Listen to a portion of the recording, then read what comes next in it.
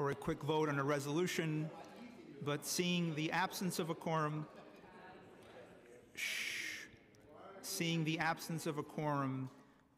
we will just go right to the hearing.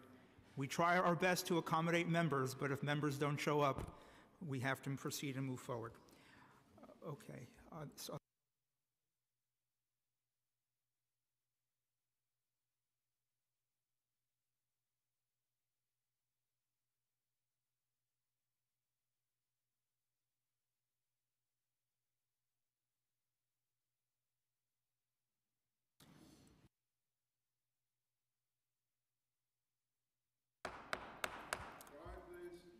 Good afternoon. I am Councilmember Mark Traeger and Chair of the Education Committee. Thank you for joining us today. I'd like to thank the members of the committee who are here, Council Members Deutsch, Kalos, Cornegie, Cohen, and Grodenchik. Today's oversight hearing is on fair student funding. We'll also hear testimony on 3 pieces of legislation I am sponsoring: proposed introduction number 1014A, introduction 1174, and resolution 569. To be clear, we are not voting on these bills today.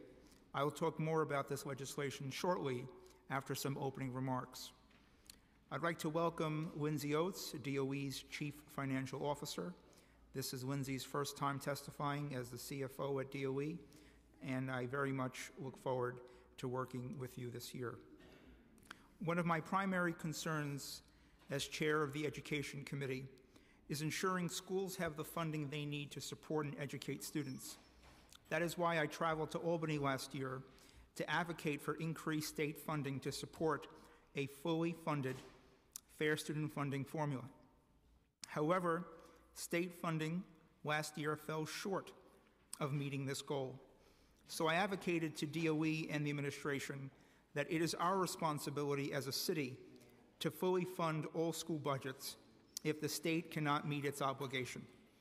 I'm very happy to say that the administration did listen last year and provided $125 million to raise the FSF funding floor from 87% to 90%. However, this is not enough. We cannot pick and choose to fund some schools at 100% of their FSF entitlement and not others. We do not have a school system that is built on equity when the mayor's priorities dictate which schools get 100% of their funding. The administration has made funding choices I would like to challenge. How do you decide to only support renewal in community schools with 100% FSF? How do you decide to open new schools with 100% FSF but not provide additional resources to schools that have been struggling financially for years? I also support community schools and funding new schools at 100%, but I support all schools being fully funded so that every school can provide the array of academic and supportive services that students need to learn and thrive. A fully funded FSF formula should enable schools to provide the complete range of educational programs students need. And I know this funding has the biggest impact on students in schools.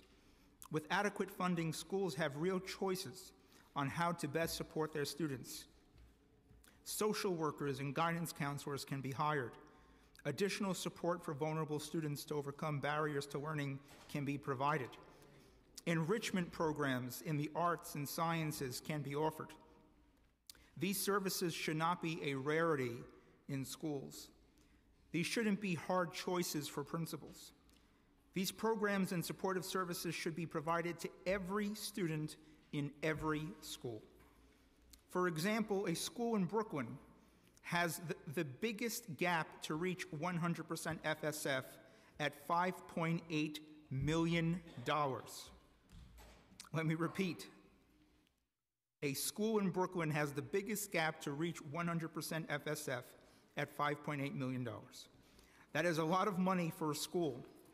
That money can support entirely new counseling divisions or academic programs. It's approximately 10% of the school's budget, So you have to ask, how is the school operating without this funding? How is the school able to support students' educational needs? Out of a $32.3 billion budget, $16.8 billion is being used to support fair student funding. This is a lot of money, larger than some city agencies' entire budgets. And after 10 years of FSF, there are still, council members, please. And after 10 years of FSF, there are still 1,169 schools receiving less than 100% of their entitlement. This is not acceptable. And that brings me to another point I'd like to make about today's hearing. We're here today not just to advocate for increased resources to school budgets, but also to examine the FSF formula itself and determine if this is really the best way to fund schools. Do we need to add weights for students with educational barriers not captured in the formula? For example, a poverty weight is only used as a proxy for academic performance before fourth grade. But shouldn't we take poverty into account for students in all grades? What about students in temporary housing? Don't they face educational barriers we can address in this formula? I do not necessarily have an answer to these questions, but it's time we talk about it to make sure this is the best method to support the educational needs of all students. According to DOE's own estimate, it would cost $756 million to fully fund school budgets, including the pension and fringe costs for teachers in schools. This number is growing larger every year, so why hasn't this been done yet? In a budget of $32.3 billion, it seems like an obvious choice to me. As I stated earlier, we will also hear testimony on two related bills and a resolution which I am sponsoring. Proposed Intro 1014A would require a single reporting bill on Department of Education spending allocations, including fair student funding for schools citywide. This bill would increase transparency over DOE's budget by requiring a machine-readable, sortable, and searchable reporting bill on spending allocations for all schools 3 times per year. Introduction 1174 would create a fair student funding task force, including representatives from DOE, OMB, the council, principals, teachers, and advocates who specialize in working with vulnerable student populations to review and make recommendations relating to the formula used by DOE to determine school funding. The task force would consider the categories, types of students, grade levels, and weights that will best result in funding allocations to meet the needs of the most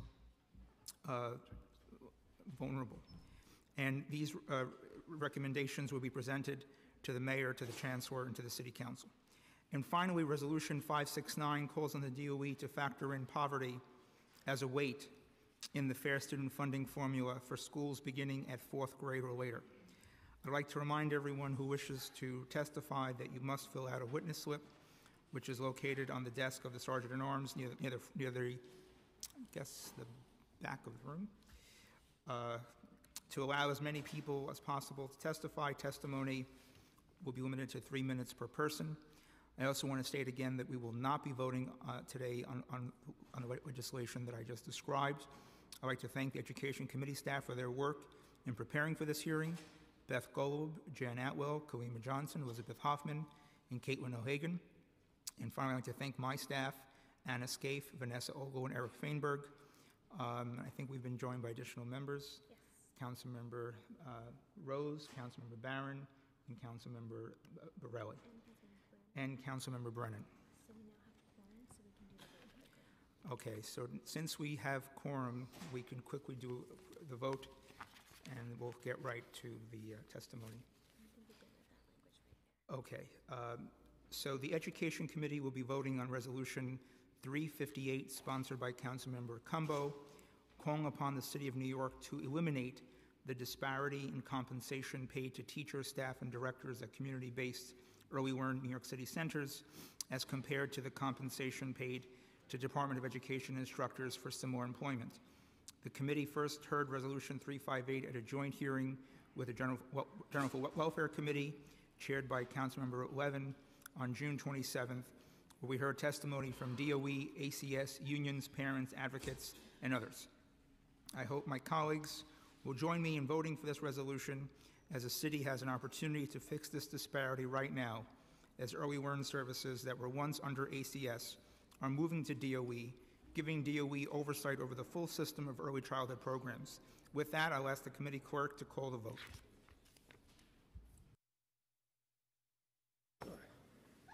William Martin, Committee Clerk. Roll call vote, Committee on Education. Resolution 358. Chair Traeger. I vote aye. Ampry Samuel. I vote aye. Barron. I vote aye. Cohen. Cornegie. Aye. Deutsch. Aye. Kalos. For the third time today, aye and all. Rose. Aye. Gordenchik. Aye. Brannan. Aye. Borelli. By a vote of 11 in the affirmative, 0 in the negative, and no abstentions, Resolution 358 has been adopted by the committee.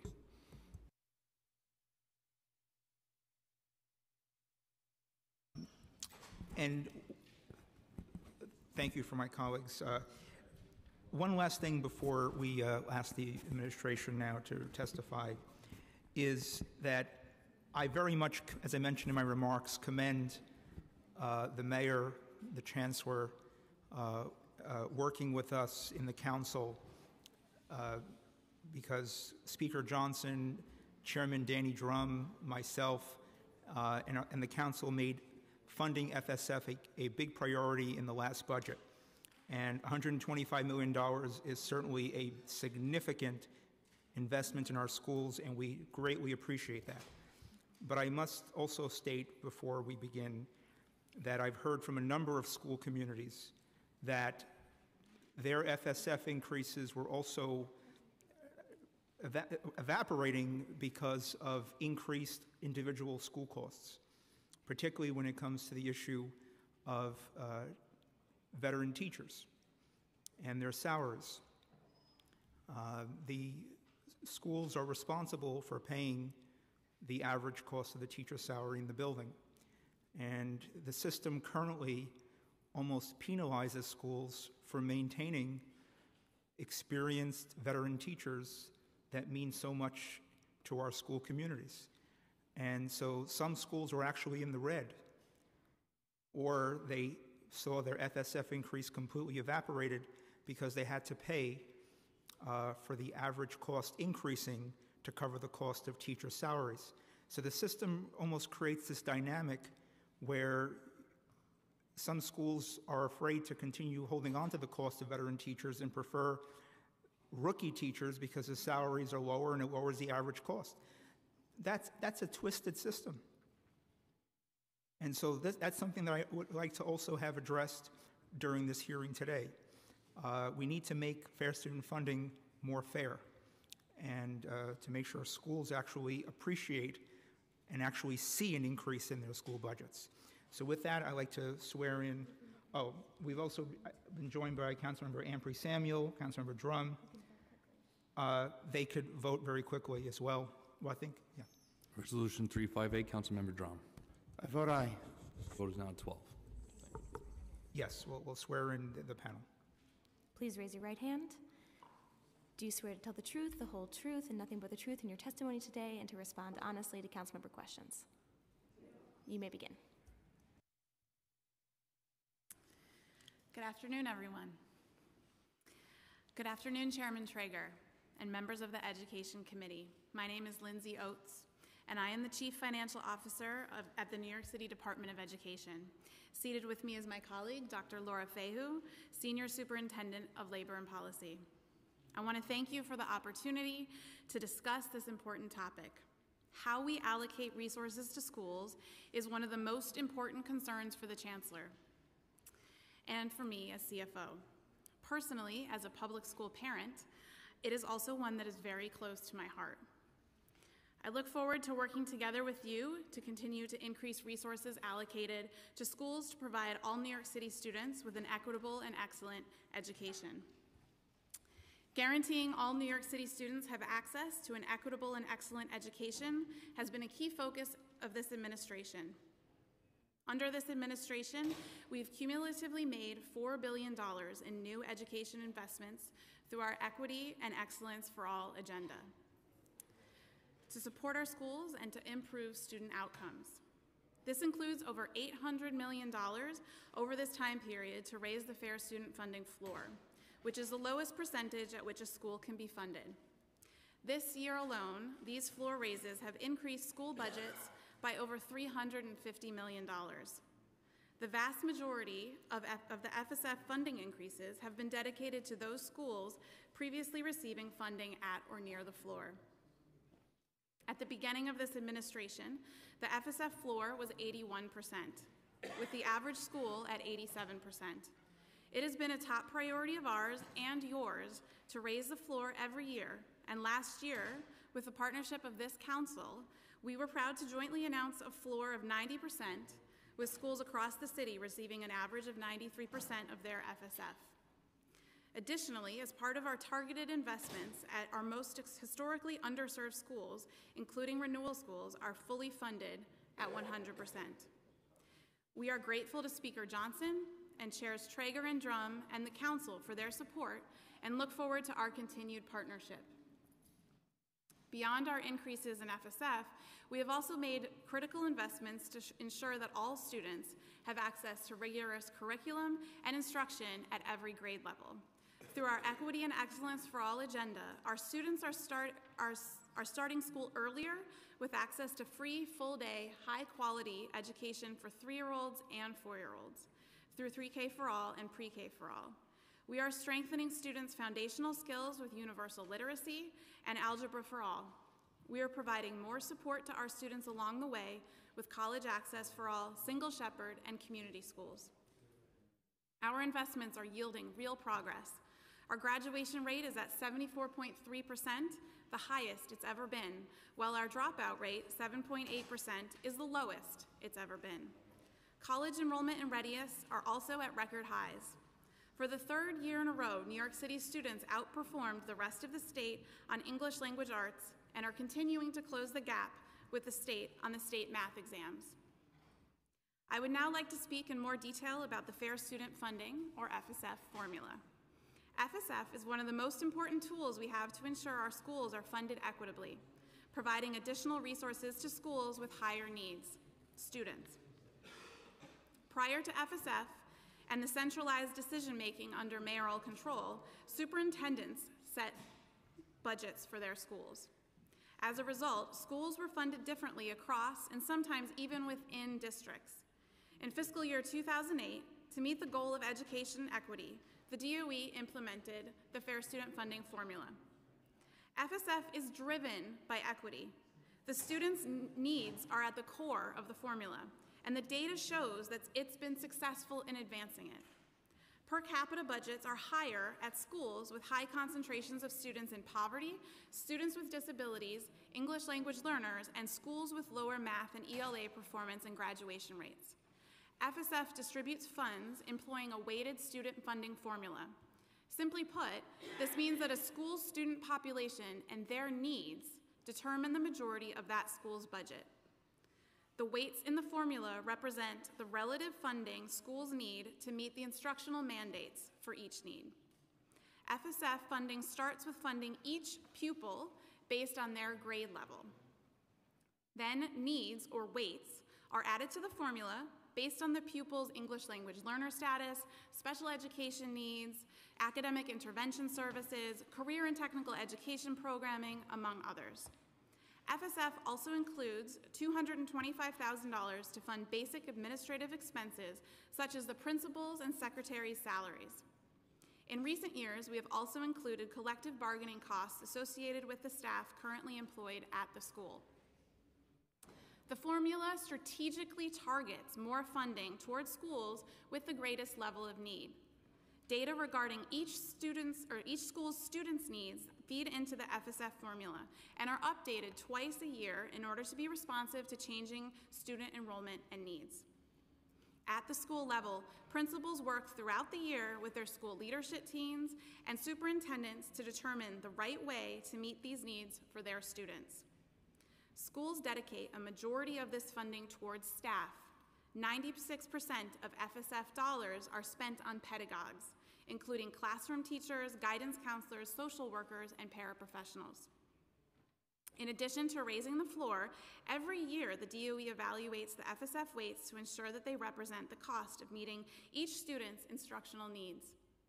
The DOE consults with superintendents, community education councils, and ultimately the panel for educational policy prior to finalizing the weights for the upcoming school year. For example, in fiscal year 2017, the DOE updated its weights for the English language learners by creating bilingual weights, weights for students who had achieved English proficiency, and weights for students with interrupted formal education. This directed an additional $40 million annually to resources to students who are learning English across the system. The funding for FSF comes from city tax levy and state dollars. Federal funds, as well as state and city funds that have specific statutory requirements or policy mandates designed to meet particular academic and community needs, are not part of FSF. However, the vast majority of school budgets, approximately 2/3, are allocated via FSF. In 2007, the promise of new funding owed to the city as a result of the Campaign for Fiscal Equity decision brought the hope of every school receiving 100% of its FSF. The thought was, once new funds were received, all schools would be funded equitably. However, as we all know, the state funds never materialized. The remaining obligation from the state to the city is $1.2 billion in this fiscal year alone. As a result, our system has schools below 100% of their FSF. For this reason, you will often hear that a school is funded at a certain percentage of its FSF, meaning that even as we are allocating more resources to our school than ever before, we are still painfully aware of the gap that remains. That is why, in past years, when state funding was sufficient to cover existing mandates and more, we used the additional funding to increase the FSF floor. The Chancellor has emphasized that our schools must be equitably funded. The DOE always strives to direct any available funds towards the schools who need it most. However, the city simply cannot afford to close the gap alone. It would cost the city approximately $756 million to raise all funds to 100%, or all schools to 100% of their FSF level. In order to achieve this, we need the state to fulfill the promise of the Campaign for Fiscal Equity. We are grateful to the Council for your advocacy in Albany, and we look forward to working with you in the coming legislative season to push for that funding. The DOE is deeply committed to financial transparency. New Yorkers deserve to know that their tax dollars are well spent, and parents deserve to know that schools have adequate resources to educate their children.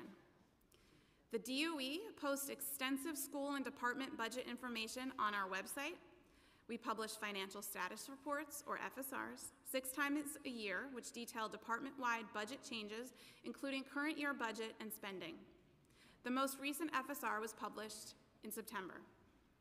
And our website also hosts over 10 years of FSR archives.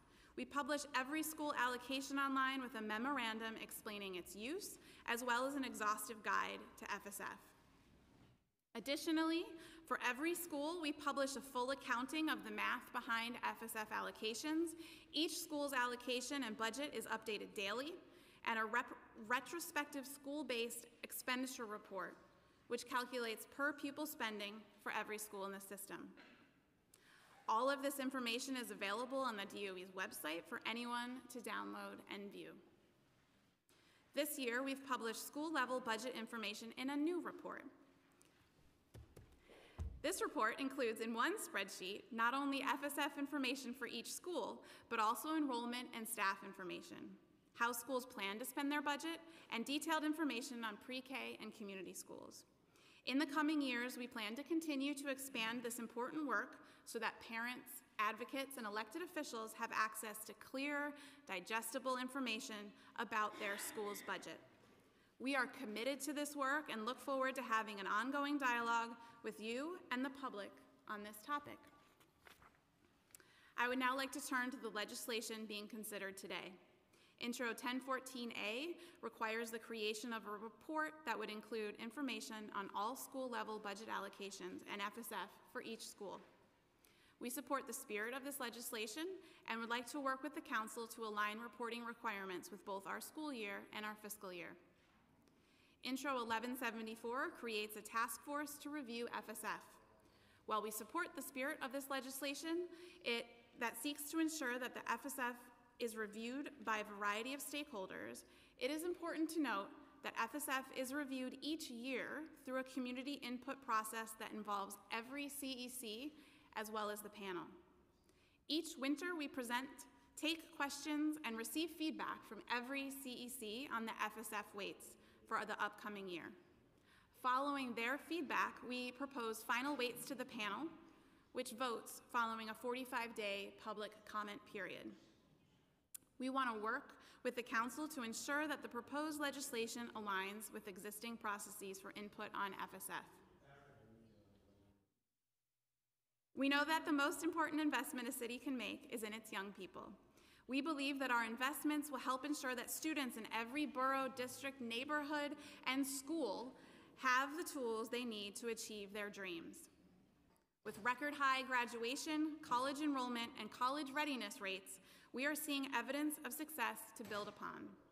We look forward to working with the Council to ensure that FSF continues to be equity-focused and that the state fulfills its fiscal obligation and provides funding so that all of our schools can be funded at 100% FSF. Thank you again for your time and the opportunity to testify. Laura and I will be happy to take any questions you may have. Thank you. We just want to note that we've also been joined by Council Members Levine and Lander and give them an opportunity to vote on Resolution 358 as well. Councilmember Lander. Councilmember Levine. Thank you, Mr. Chair. I vote aye as well. Vote is now at 14. Thank you. Thank you, Ms. Oates, for your testimony. This is sort of just a historical background question first.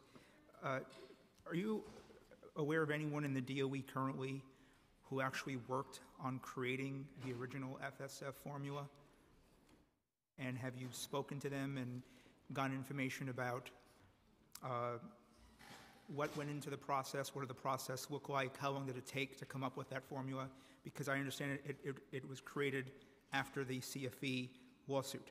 So if you can just speak to that, I'd be curious to hear some background on that. Sure. So there are a few folks that remain in our office who are part of the original creation of the FSF formula. And I believe the process was a very time-consuming process and a thoughtful process that involved engagement of a variety of different stakeholders. There was, I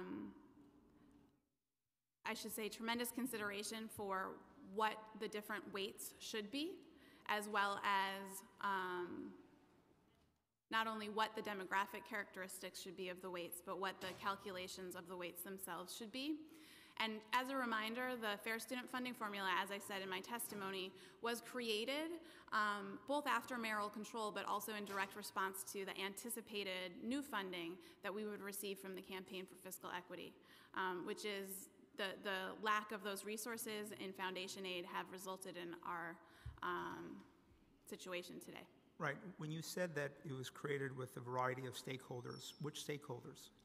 I believe there was consultation that occurred between, certainly internally, with the guidance of all of our internal city partners. I can't speak to the specifics of who was engaged at the time, but I can look into it and certainly get back to you. I would appreciate that. And you said it was time-consuming. When was FSF implemented?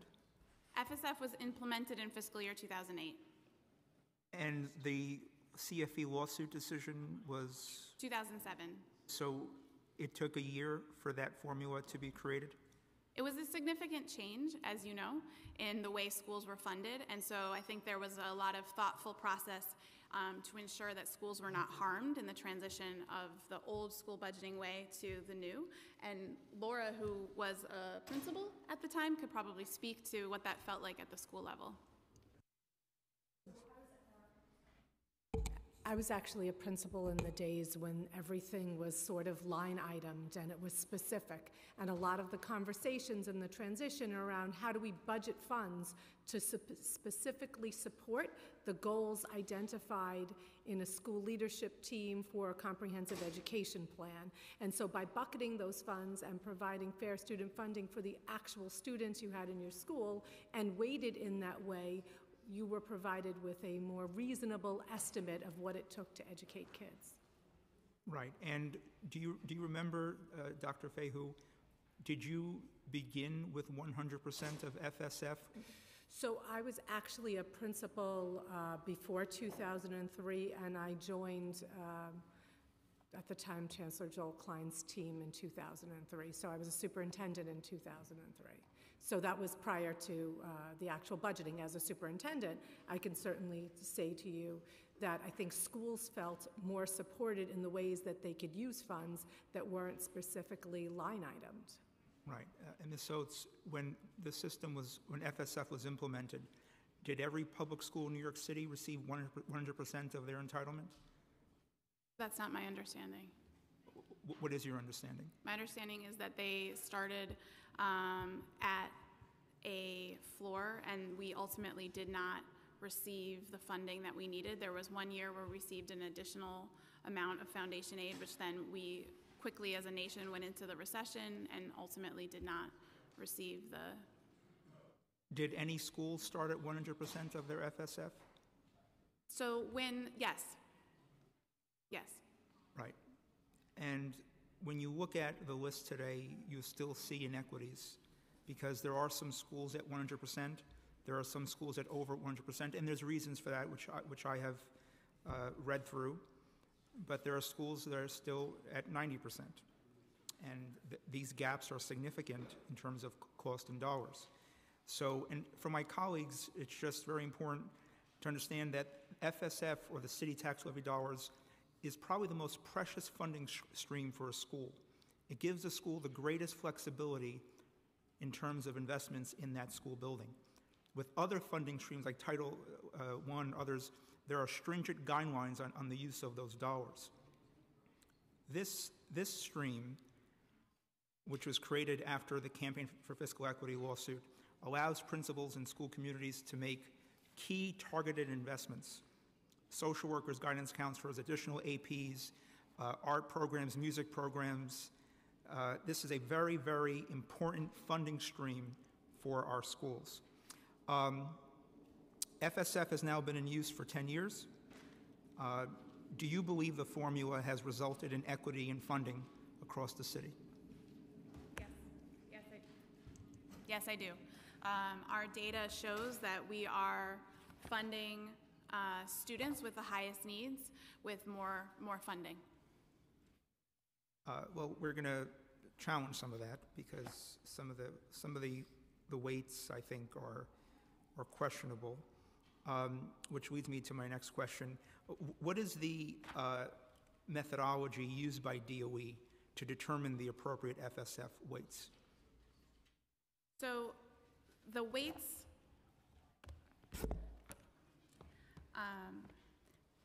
thank you for the question. I'm going to get a bit weedy. There are many weights, as you know. There are about 5 different buckets of weights: general ed grade weights, academic intervention weights, English language learner weights, special education weights, and portfolio school weights. And I can walk through what the distinctions are for all of those, but schools can receive students can receive more than one weight. If they are a 3rd grader, that is an English language learner, as well as a special ed student, they will receive weights for all of those different types of things. So it's not just one weight per student. You will receive a weight associated with all of the needs that makes up the registers in your school. So the general ed weights, the grade weights, I should say, count for general ed and special ed students. There's a K to 5 weight, 6 to 8, 9 to 12. Those different weights fund classroom teachers, as well as basic OTPS costs and general sort of support for those teachers. Again, it's supposed to fund the instructional needs in the classroom.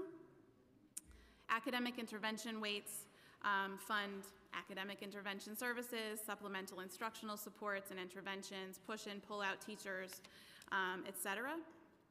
English language learners, this is the set of weights that most recently changed as a result of CR Part 154 from the state a couple of years ago, which changed the instructional time requirements associated with this need of students, as well as adding some new distinctions to this population. But in general, these weights provide the teacher to provide these services, as well as reduce class sizes, as well as sort of the mandates for students who are transitioning out of the ELL designation. We also created a weight for students with interrupted formal education.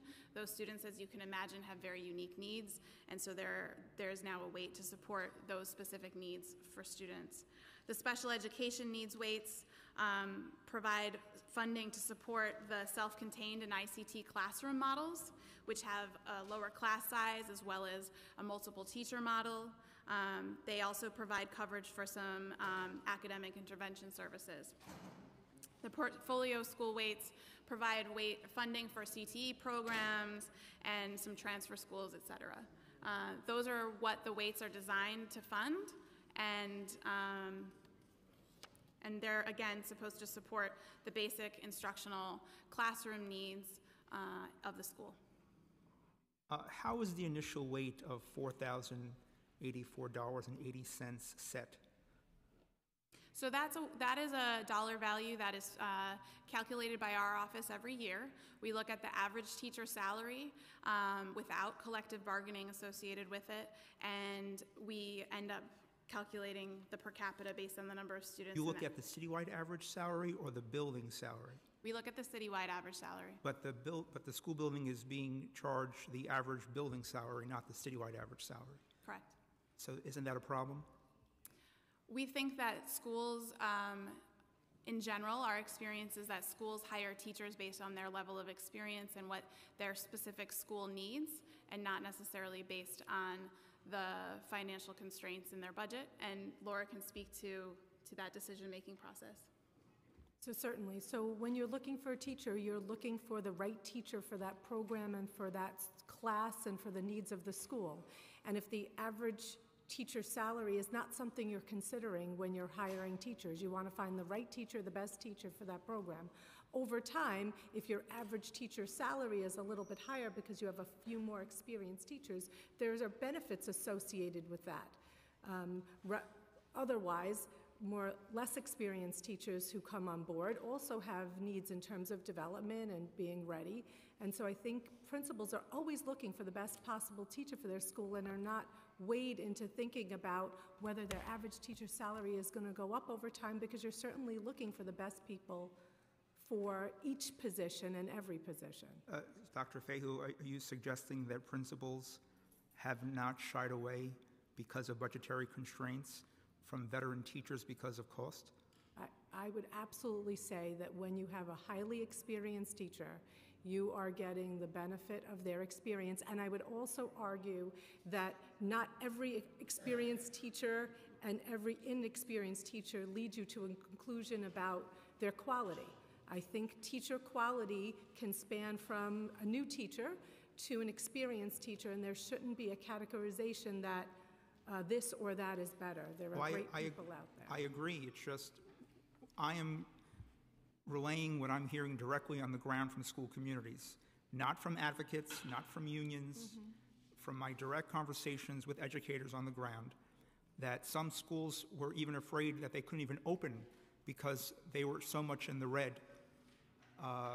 Because of this is an issue that I think needs to be addressed, because it's my understanding that in the past they did account for the average citywide average salary. They used to be called a unit of appropriation. That's from having some professors that had historical knowledge and from hearing from folks. So I think we need to revisit this issue, but I would like to move on. Does the DOE consult with any external organization or stakeholders in determining any of these FSF weights? So as I said in my testimony, we consult with the CECs every year. We go through a rather exhaustive process during the winter leading up to initial school budget allocations to make sure that each CEC is briefed on what the Fair Student Funding formula is for the upcoming school year, and there is a 45-day public comment period for the weights posted prior to when the panel votes on it. We do have members of our staff that participate on national Fair Student Funding committees to learn about best practices, or I shouldn't say fair student funding, weighted student funding. This is a model that's used throughout the country. And so we are trying to keep up to date with what is best practices in this regard nationally. Well, I mean, I can't speak for all CECs, but those who I work with had concerns about some of the weights, and I'll get right into it. In January 2007, DOE released a Fair Student Funding Guide that explains why FSF was created and describes the intentions of the weights within the formula. According to the guide, poverty was intended to be a weight for all grades based on free lunch and public assistance data provided by HRA. According to the guide, experts recognize that poverty brings greater need. For example, CFE report found that poverty had an especially substantial influence on cost. However, today, poverty is only used as a proxy for academic performance before fourth grade and is not a weight for all grade levels. First, can you explain why is this the case, and has DOE considered adding a poverty weight beyond the third grade? So I appreciate your advocacy for this high needs part of our population. We are aware that this is an active conversation here and in other places. We believe that our formula is designed to fund students' needs, and it does, in fact, fund students' needs. Schools with concentrations of greater student needs receive more funding. That said, this is an active work stream, and I think we'll have more to say on this topic in the coming months. I would like to work together on this issue because, yes, as we see, also the number of students in temporary housing have increased, and this is an issue that we must address. I noticed that there's also a weight for CTE schools. Is that correct? Yes. What constitutes a CTE school? Well, let me let Laura talk to that piece. Career and technical education, so schools who have a sufficient number of programs that are geared towards areas of certification for students in, medical billing and other CTE areas. Right, but that also requires that the programs are certified to be CTE, and in order for a program to be certified CTE, you need a certain number of teachers who are certified to teach CTE. Is that correct? Yes.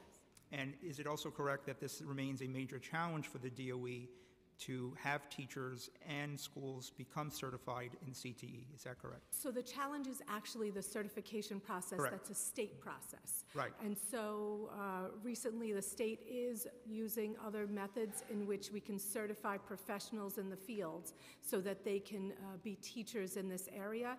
The certification process is one that's owned by the state, and we need to make sure our teachers are certified, even if they have the capacity to teach these in those areas. But there is some flexibility with that, and we have been able to secure people in the field who also have state certification to teach those areas. Okay. In the interest of just my colleagues' time, I'll turn to them for some questions as well. Sitting very patiently, Councilmember Barry Grodenchik. I don't know how patient I was, Mr. Chairman, but thank you just the same. Thank you and welcome, Ms. Oates, Ms. Fazio. It's always good to see you.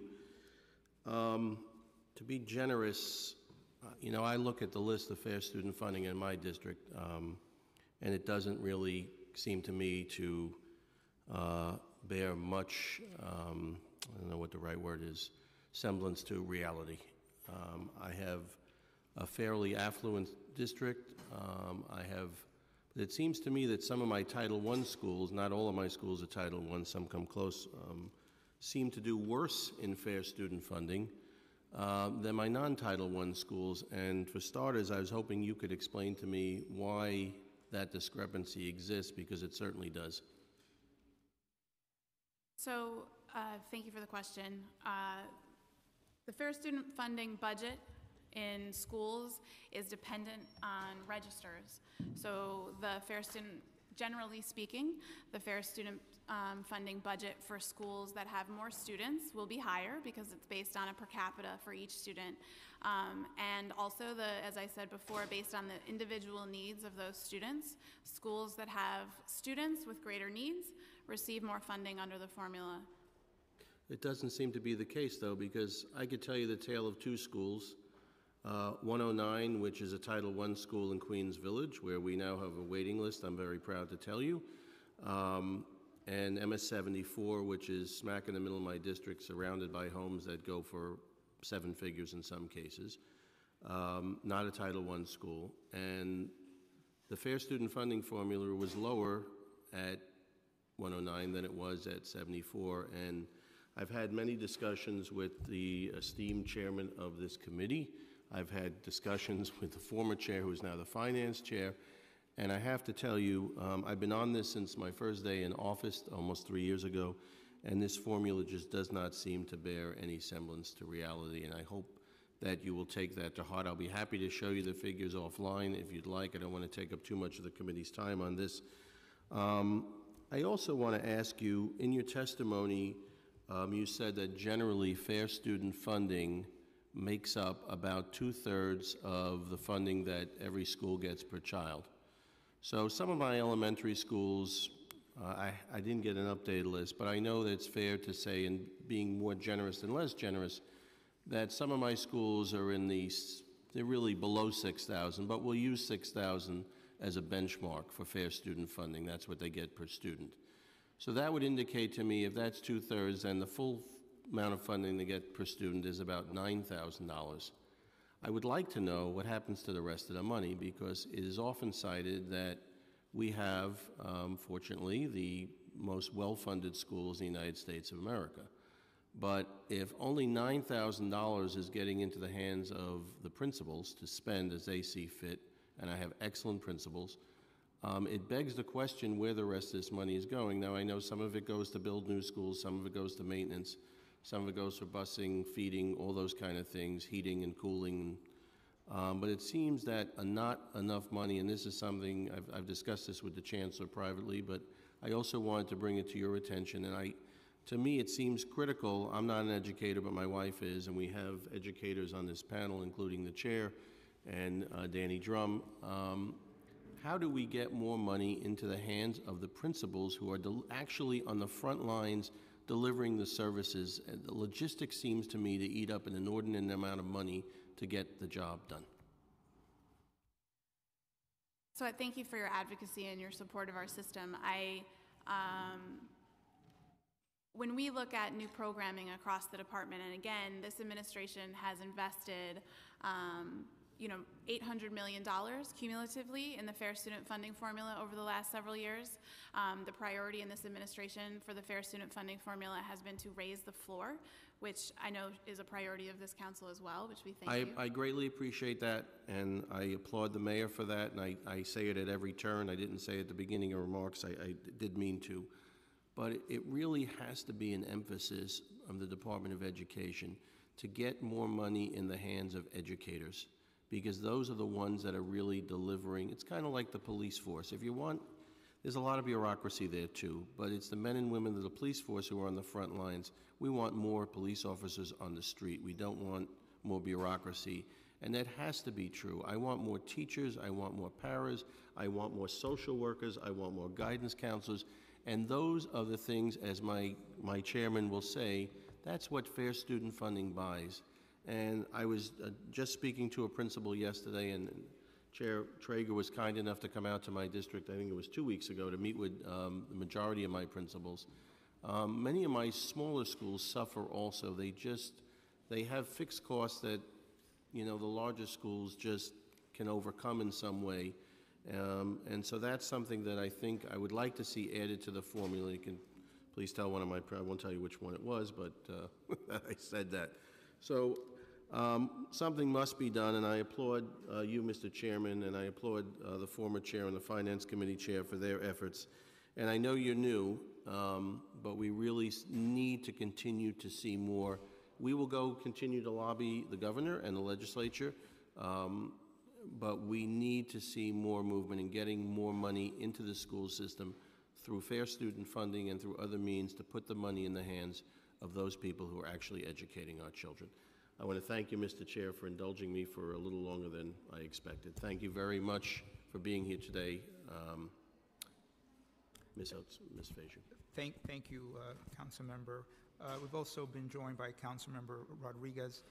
And just to quickly follow up on Councilmember Grodenchik's comments, he was kind enough to invite me to a gathering of school leaders in his district as well. So I'm not just hearing it at my end of the world in southern Brooklyn. I'm hearing it from other parts of the city that a good chunk of their FSF increases for those that received it were eaten up by costs of the rising average building salary.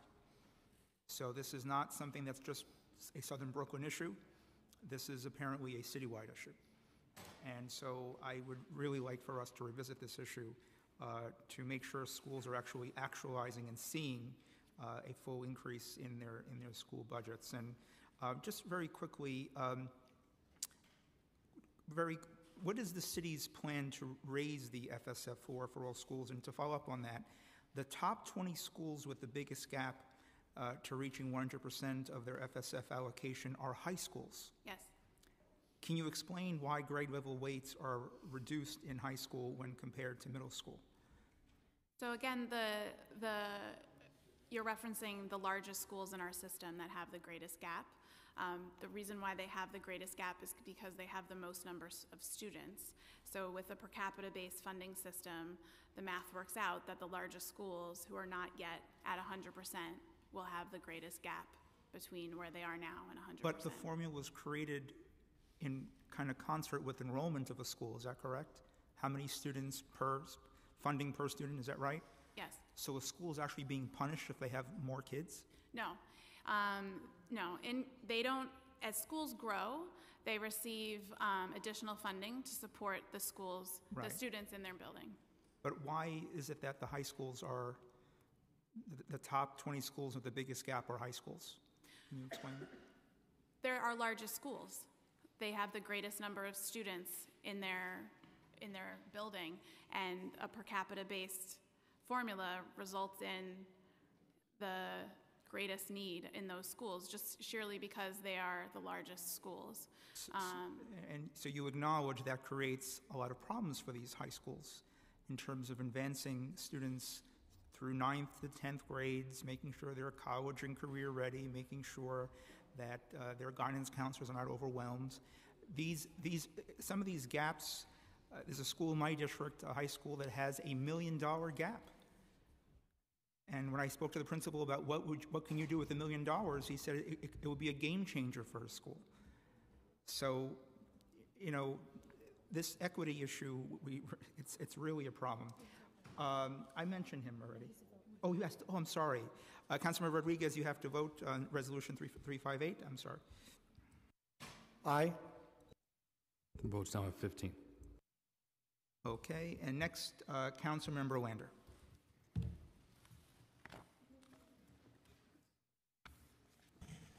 Thank you, Mr. Chair, for convening this hearing. Thank you for being here. I want to ask about the relationship in your thinking about fair student funding formula to a couple of other initiatives I know that are taking place or that are being thought about in relationship to broader equity work and school integration work. I know that I've heard the chance to speak on a couple of occasions about wanting to look at issues of equity and funding in ways that I guess it's not clear to me whether he means thinking about some changes to the fair student funding formula or thinking about some other ways of looking at schools that have historic disinvestment or a lot of low-income or homeless kids that need additional investments from sort of an equity lens that might be different from fair student funding. So that's question one. And my question two is a little related. In our work, our good work now, starting inching forward around looking at school integration, one challenge we face is Title I funding, which is federal funding targeted to increase resources for schools with a lot of low-income kids. That's my understanding that the cutoff there is at 70%. When our integration works, it will take schools in some cases so that instead of being 70% low-income kids, maybe it goes to 60%. That's still a whole lot of low-income students, even if you're starting. And so to go from having all your Title I funding to none of your Title I funding, instead of some maybe pro rata from 70% to 60% or something that would be more normal, would be a lot better. But right now we've got this funding disincentive for schools to lean into diversity because they've got the challenges that pre-exist in fair student funding. They may not be all the way to their fair student funding for the somewhat more random reasons that you talked about. There isn't yet a broader equity program, and then they hit the Title I cliff. So that's a lot to knit together, but I just wonder if you could talk about how, as you're looking at this broader set of issues, you're thinking about it in relationship to our equity and integration work and Title I specifically. Sure. So thank you for your support in District 15 and our diversity efforts. It's been exciting to see that work move forward. As you know, that the Title I issue really came out of that work and some of the community's concerns around that topic. I can say that we've heard them. We absolutely understand that that is a concern. We are looking into that issue, and it's certainly something that we will monitor closely. We are certainly not trying to create a financial disincentive for integration. That said, Title I is a federally funded program, and just as a point of clarification, the threshold is 60% this year. It's a federal program that comes with federal rules and regulations, and the grace period that you're referencing is actually set by federal law, and we don't have a lot of flexibility in that regard. But it is something, the issue that you describe is something that we are hearing from our school communities and something that we will certainly look out for as diversity efforts move forward throughout the city. Just to clarify on the federal, so thank you for that, and I know it's, you've committed to look at it, and we have till, next fall before the District 15 middle schools, will have a new census based on the integration plan, so we've got a little window. But the sort of cliff, is the cliff mandated by, because, obviously if you have 55% low-income students, you might merit less Title I funding than if you have 95% low-income students. So it's not a question of, but it would just be more rational, a little bit like fair student funding, to have something that accounted for that and wasn't, you got 100% of your fair student funding formula at 61% and zero of it at 59%. Is the cliff a federal mandate? Unfortunately, yes. There is a provision called grandfathering, which is the grace period that you're describing, and it allows for 1 year of continued Title I support. And after that, if the school does not re-achieve Title I status, unfortunately, they permanently lose Title I status until such time that they might be able to regain it. So I guess it sounds like, at least in District 15, but obviously this will apply more broadly, that what we need to do is to kind of think about these things together, so that if you have a school that, as a result of the federal, that change loses all its Title I funding, and then just as it's got about as many low-income students as it had, now it's got a much more heterogeneous group of learners, so it's got to be able to provide for a wider range of kids. We'll need some offset of that cut, and whether that comes from something that's in fair student funding, or whether it comes from something that's in the integration work, or it comes from something that's in the ideas around equity that the chancellor's exploring. You're looking at these things, you're looking at them all together, and will come to us or will come to the public with some proposals for addressing them at some point, at least before next fall. My colleague, Councilmember Lander, I appreciate your support for our push for a poverty weight. That's exactly what we were talking about at the opening of this hearing, that right now the DOE only adds a weight for poverty up to the 3rd grade because they can't rely on test scores below the 3rd grade. So poverty becomes almost like a proxy for the DOE, and as if poverty is an issue beyond the 3rd grade. So there's no weight for students in temporary housing. So I think that this is definitely an opportunity for us to work together. But I want to add another element that makes it difficult for schools to even reach the threshold, because it's my understanding it's 60%. Is that correct? In order to receive the Title I funding. Many immigrant students and families are afraid to return the forms. And in addition, for good reasons, we're making it easier for everyone to get free lunch, and as a result, we have less information about their lunch eligibility. So I guess that's another question I was going to ask, just about what tools we're using to measure, these issues in the world of transitioning to universal school lunch. This is an issue, especially in this hostile national climate towards immigrants. Is the DOE seeing lower and lower numbers of returns in terms of the lunch forms to meet that threshold? Because that was a challenge when I was a teacher in my school. Particularly immigrant families were very afraid of who would see this information, and that was before the era of Trump. Now I'm sure it's even more challenging. So can you speak to that?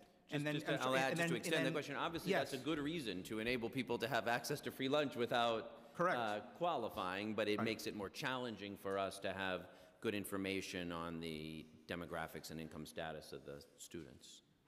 So thank you for the question, and I appreciate the concern about this population.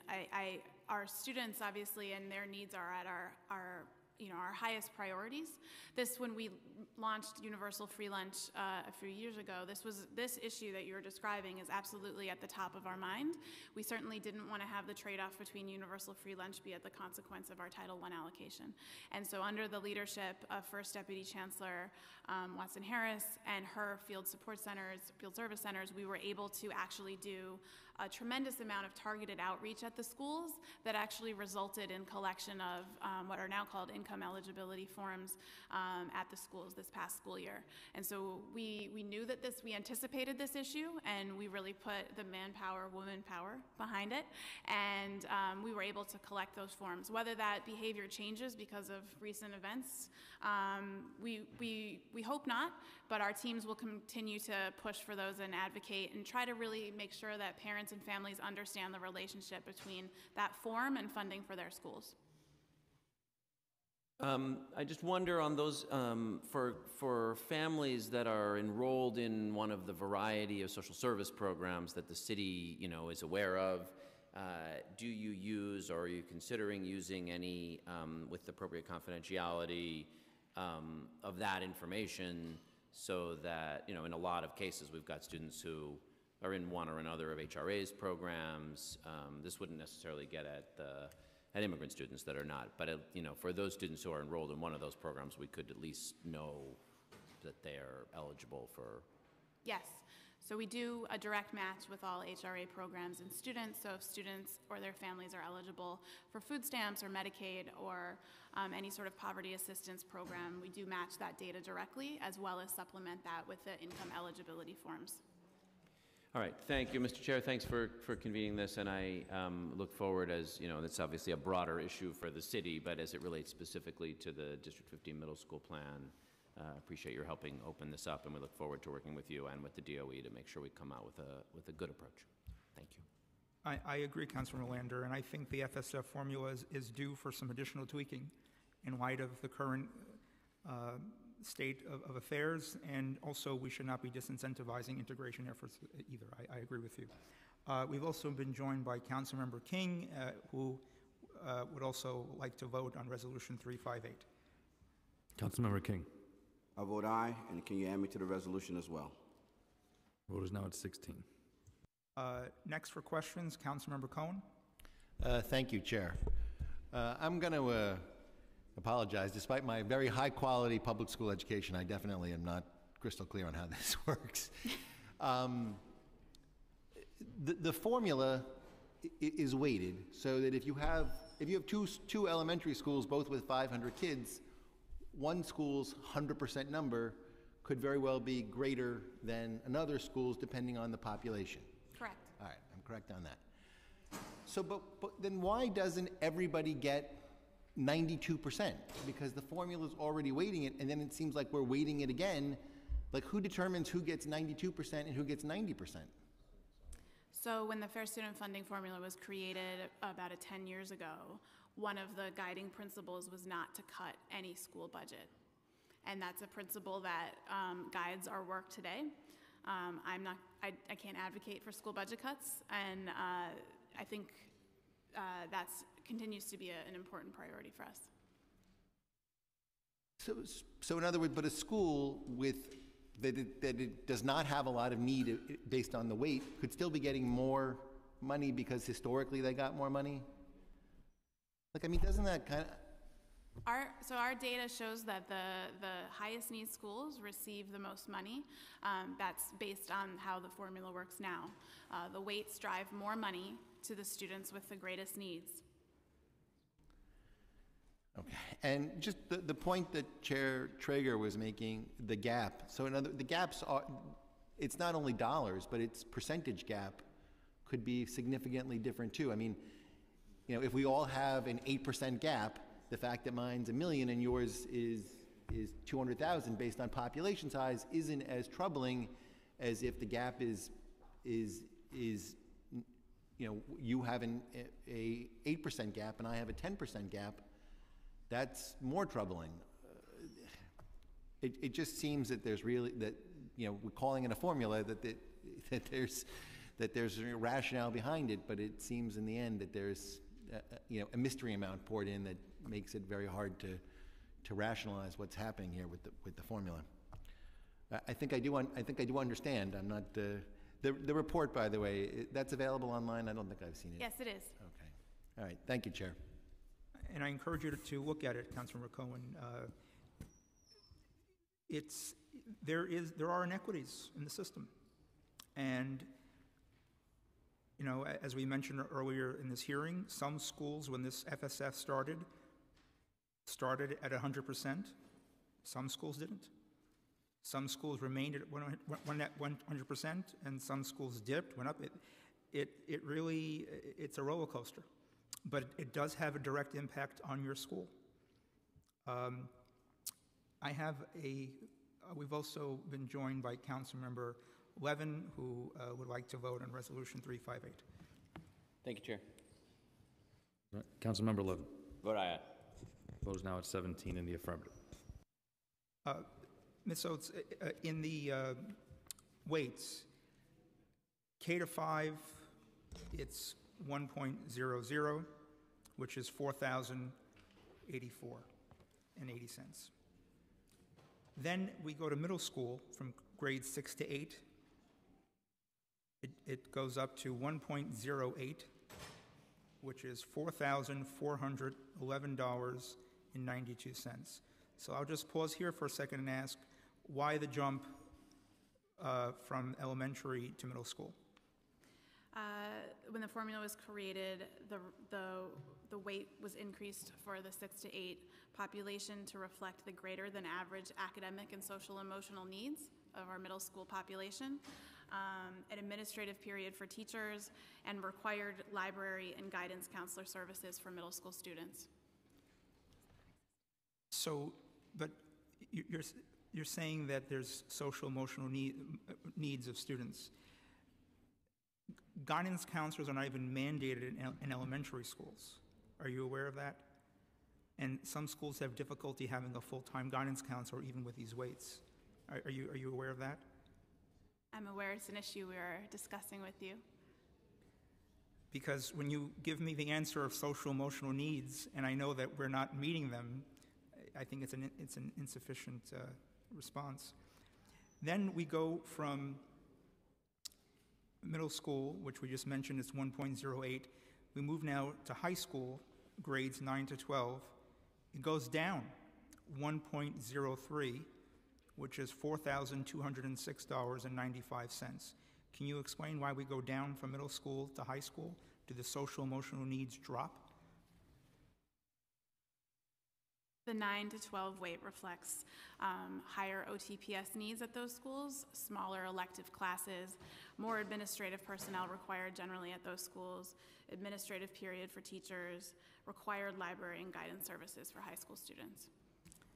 Does the FSF high school base weight cover the cost of scheduling all high school students for 4 years with a full course load? Yes. Yes. I should say the combination of all of the weights would, well, the instructional needs for those students, the classroom instructional needs. So if they're an L student, they would receive funding obviously under the L weight, and special ed student and so forth. So not singly the grade weight, but the combination of the weights. I would like to just quickly ask a question also about what we found with K to 3. If the current poverty weight is intended to provide additional instructional supports for struggling students kindergarten to 3rd grade, why is the weight only 0.12 rather than the minimum 0.25 weight for struggling students in the 4th grade and above? So the weight that you're referencing is designed to provide supports to students, academic intervention supports to students in the early grades prior to testing. And Laura can speak more eloquently than I can about how schools think about using this funding, but obviously we are prioritizing investing resources in this population, in this group of students to ensure that by the time they reach testing age, they are ready for those tests and ready to succeed at those tests. So I would certainly say by 4th grade, when you have the 3rd grade tests and the 4th grade tests and you see where students are at, the best indicator of success is, one indicator is the success on tests. Certainly we believe that students are more than a test score and what teachers are seeing in the classroom, but by 4th grade you have a strong indicator of how students are doing. And so the weights apply to whether students are successful or struggling or other needs which are accounted for. Prior to the 4th grade, when you're not testing students, we know that poverty is an indicator of success, and we want to provide those additional supports since we don't have tests necessarily to measure those outcomes. We want to provide those supports to students earlier on. So, and just, go ahead. Please finish. So I was going to say, just to the larger budgeting question, principals make strategic decisions about where the needs are, not just academic needs in terms of student test scores, but where their school wants to go. And that comes with a committee of people on a school leadership team making decisions about goals and then aligning the budget to that. And we think principals make those strategic decisions right there in that way and are able to get the things that they really need for schools.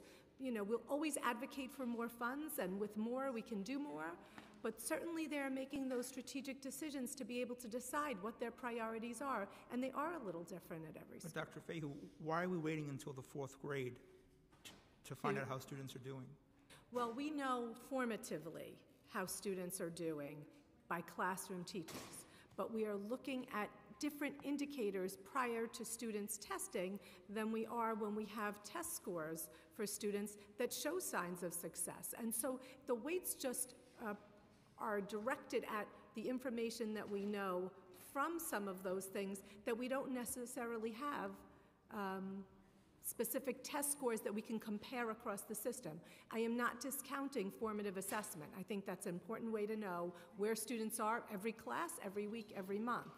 But certainly one test that you're giving across the board gives a lens of where all of our students are in a systemic way that is a better indicator of what supports they need. It was my understanding, correct me if I'm wrong, that former Chancellor Farina focused very much on literacy in the 2nd grade. Is that correct? She did, because 3rd grade is a great predictor in a lot of research on how students will do.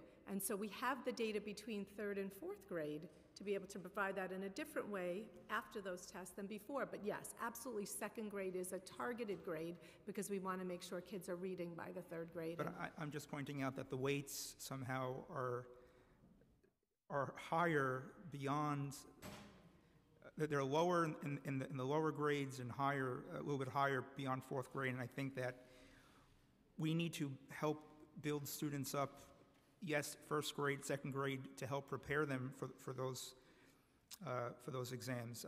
I think because there are indicators if a student is not being able to read a grade level in second or third grade, I am not sure of their chances of doing very well on those state assessments. That becomes a major challenge.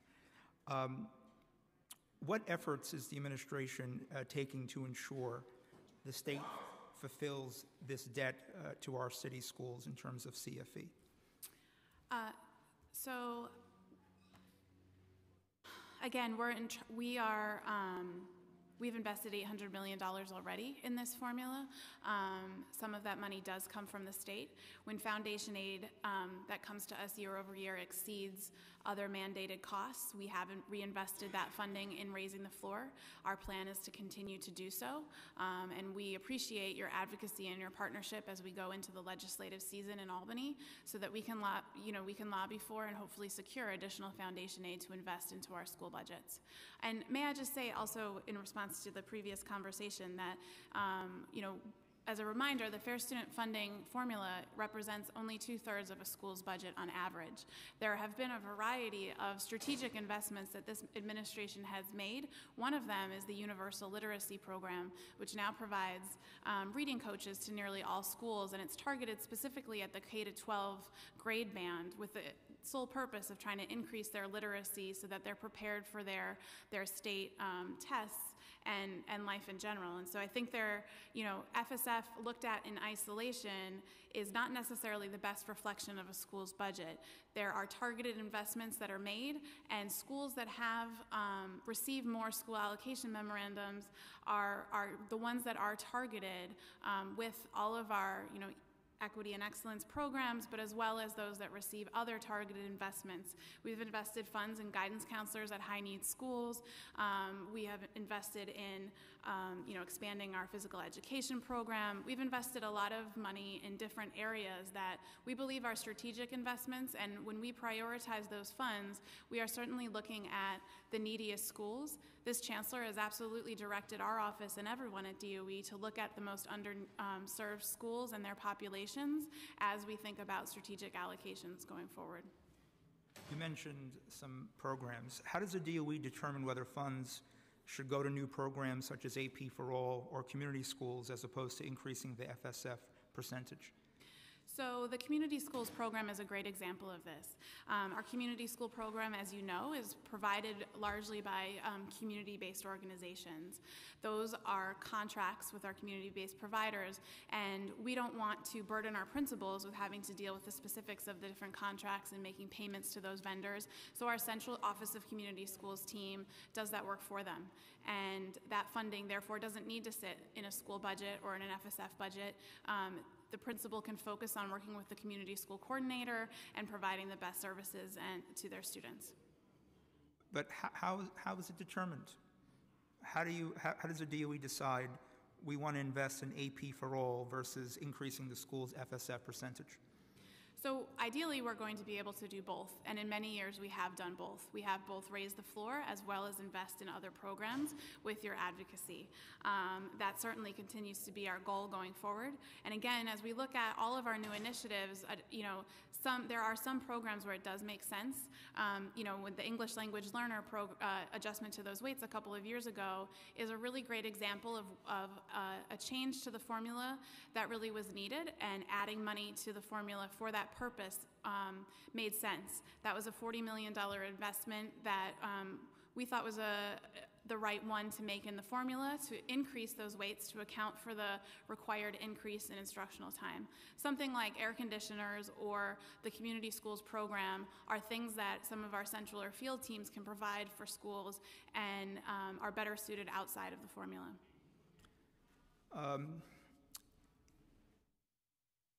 With community schools, the DOE also, it's my understanding, provides 100% FSF. Is that correct? Yes. Why was that decision made? When the renewal school program was created, all of those schools, as you know, became community schools, and they benefited from the floor raise at that time. So you're acknowledging that when we invest what schools are owed, they should show improvements. Is that correct? I am hoping, as you are hoping, that all schools can reach 100% fair student funding. Right. Because I want you to know that that was my experience when I visited a school in Queens before my renewal school, community school hearing, where the principal used added resources to hire additional social worker, which did make a significant impact in that school. And so sometimes a school could be an art program, a guidance counselor away from reaching a turning point. But if a school is lacking $1 million or even more in some cases, we are really, really holding them back. And I asked you before about the administration's efforts to ensure that the state is fulfilling its obligation to the city. I will share with you this, and I think Councilor Grodenchik, you were with us on our visit to Albany. I think, is it fair to say that I gave the governor somewhat of an education on FSF and a school allocation memo? I think it's fair to say, without getting into more details, yes. And we appreciate that. I think that we need to do more to explain to our colleagues in the state about the importance of FSF, because when we advocate for more money, sometimes folks feel that we're speaking in the abstract. Where is the money going? And that was one of the arguments we heard. Where is the money going? Thanks to our great finance team here and the committee staff, Liz, Caitlin, and others, we prepared copies of school allocation memos to give them examples of how these numbers are transparent. But I feel that we need to do more to explain to our colleagues what FSF is, how important it is. Because when I explained to some assembly members and some state senators, your school is owed $1 million, or they had, it really was eye-opening for them. And I think it gives them a more targeted advocacy approach when they go fight for money. And clearly we have friends in the Assembly majority. The Senate has been an issue, and hopefully we'll see if that changes. But I think we made the case to the governor as well. I think we're going to have to continue making that case. I am willing to be a continued partner in that effort. But the DOE also needs to make a commitment that if we see increases, hopefully we will, in our school budgets, that money continues to go towards FSF to continue to raise the floor so we see schools reach 100%. Do we have that commitment? You absolutely have my commitment that we will work together in the upcoming months with, in our legislative push in Albany to try to secure additional foundation aid. We certainly appreciate your advocacy, and we're glad that our fiscal transparency efforts have enabled you to be better advocates for us. We are excited about the report. I brought it along. It's a tremendous opportunity to provide what you just described, which is to really put a name to what the gap is for individual students, and we look forward to working with you. Thank you. And last questions, Ms. Oates, and I think my colleague has a final question too.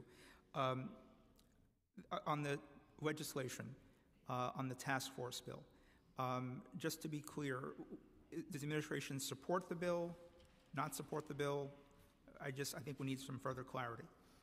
So you used the word dialogue in your testimony, which I appreciated. I think that is the right word to describe the conversations that need to happen about the fair student funding formula.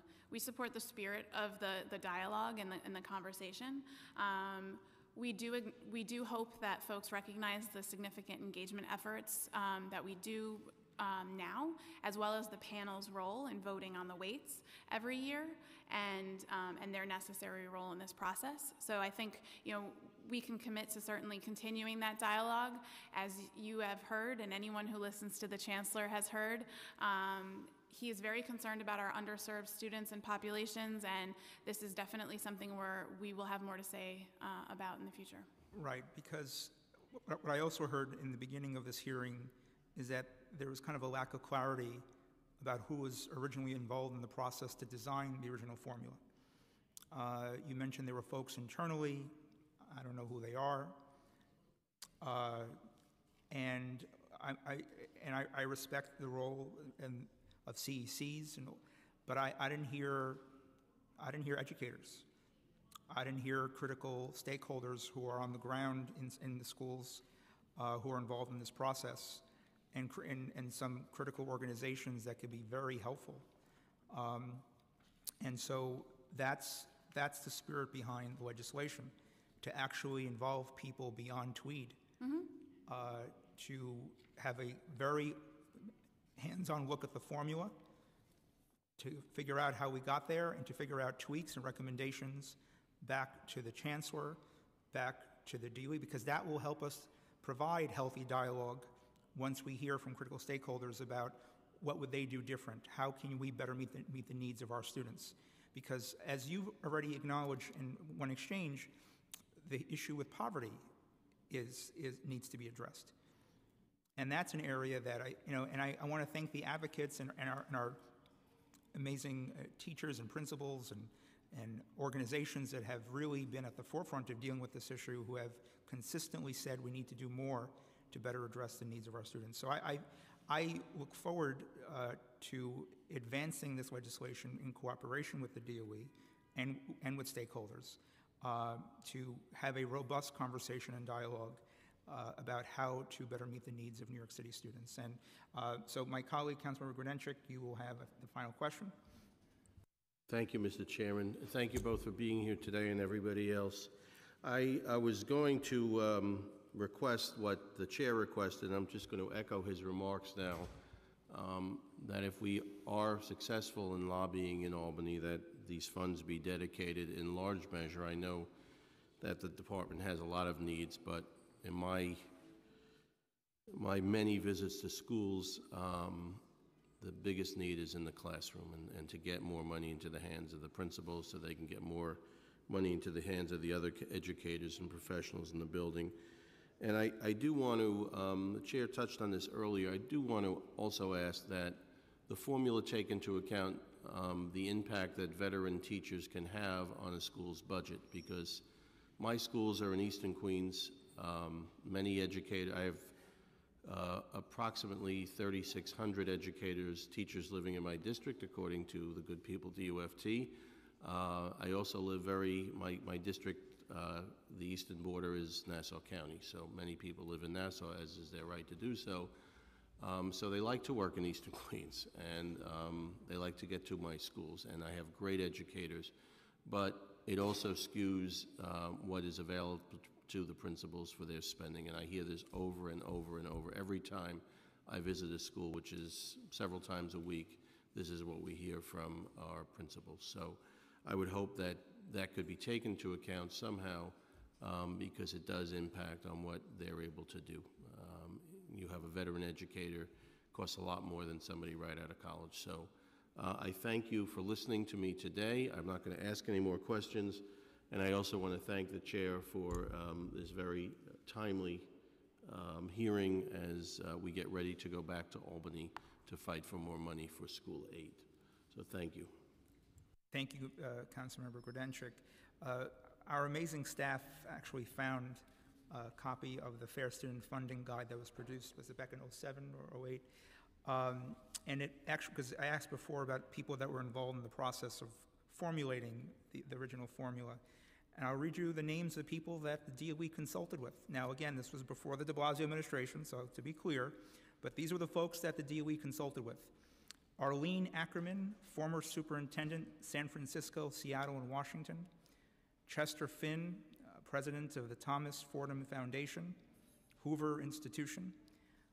William Ucci, professor at UCLA. John Podesta, former White House Chief of Staff to President Clinton. Marguerite Rosa, professor, University of Washington. And Michael Strambinski, former superintendent from Edmonton, Canada. Now, I'm sure that they are very, very well distinguished in their professions. I didn't see anyone from New York City. I didn't see any critical organization in New York City, any educators from New York City. This really drives home the point I made earlier. We need to involve voices here on the ground. People that live through this every single day have to be at the table.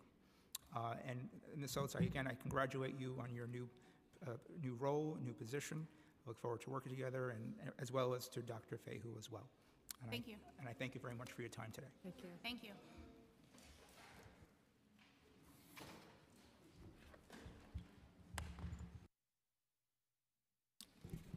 First panel, I'd like to call up Mark Canizero, President of CSA, and Sarita Subramanian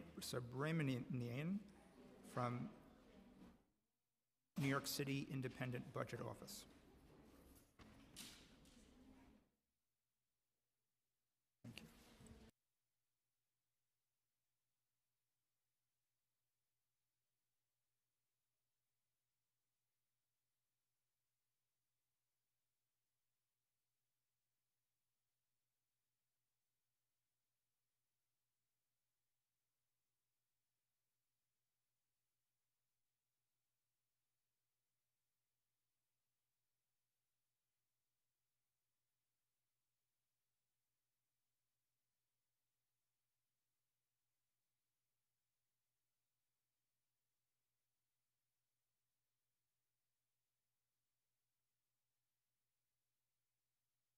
I'm going to defer to my colleague here first. And forgive me if I didn't pronounce your name correctly. Subramanian. Thank you. Oh, I'm sorry. Subramanian, correct. Good afternoon, Chair Traeger and members of the City Council. My name is Sarita Subramanian, and I'm the supervising analyst for the education team at the New York City Independent Budget Office. Thank you for the opportunity to testify at this oversight hearing on fair student funding and the proposed reso on amending the formula to incorporate a weight for students in poverty in 4th grade or higher. I've prepared brief remarks, but please refer to my longer testimony for more detail. In my testimony, I will first discuss an analysis that IBO published last week describing the shortfall to individual schools' FSF budgets over the past 5 years.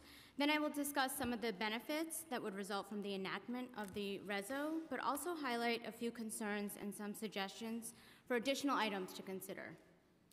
Our report mentioned the $125 million that the mayor and speaker agreed to add to the Department of Education budget to raise the floor to 90% for the 2018-2019 school year.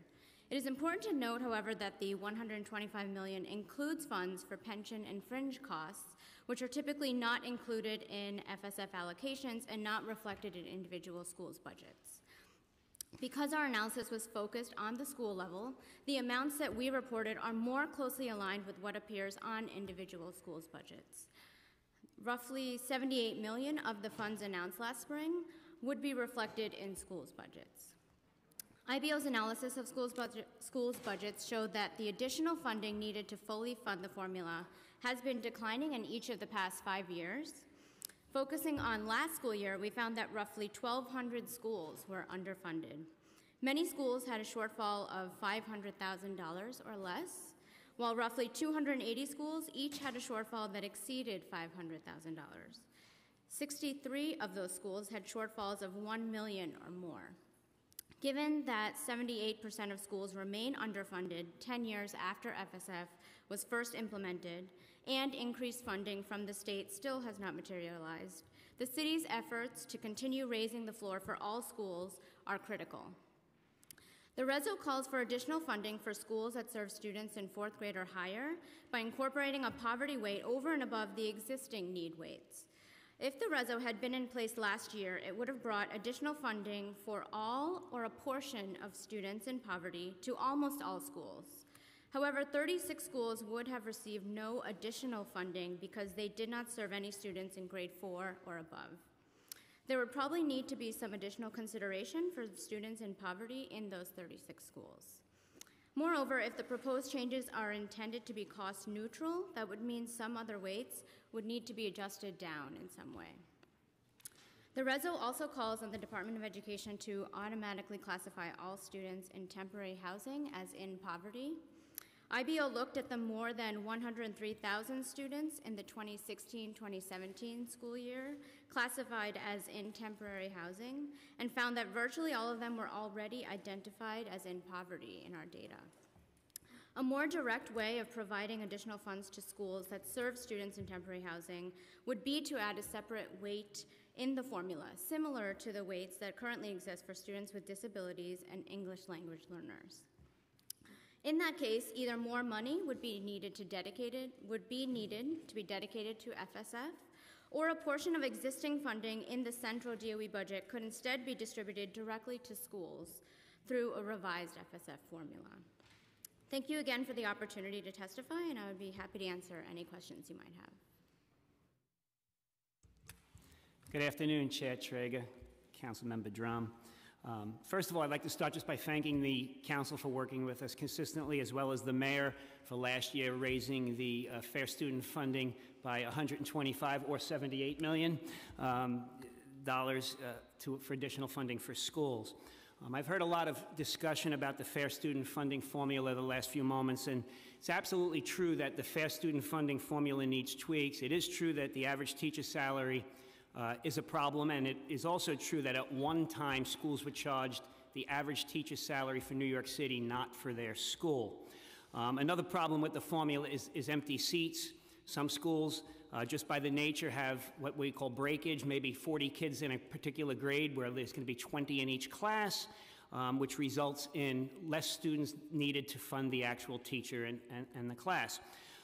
Some things I heard also were the fact that approximately on average 2/3 of a budget is fair student funding.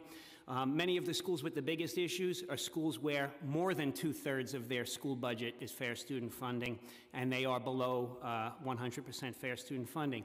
I also heard discussion regarding strategic decisions being made by principals. If there is no money, there are no decisions to be made, and that's period, and that's a fact.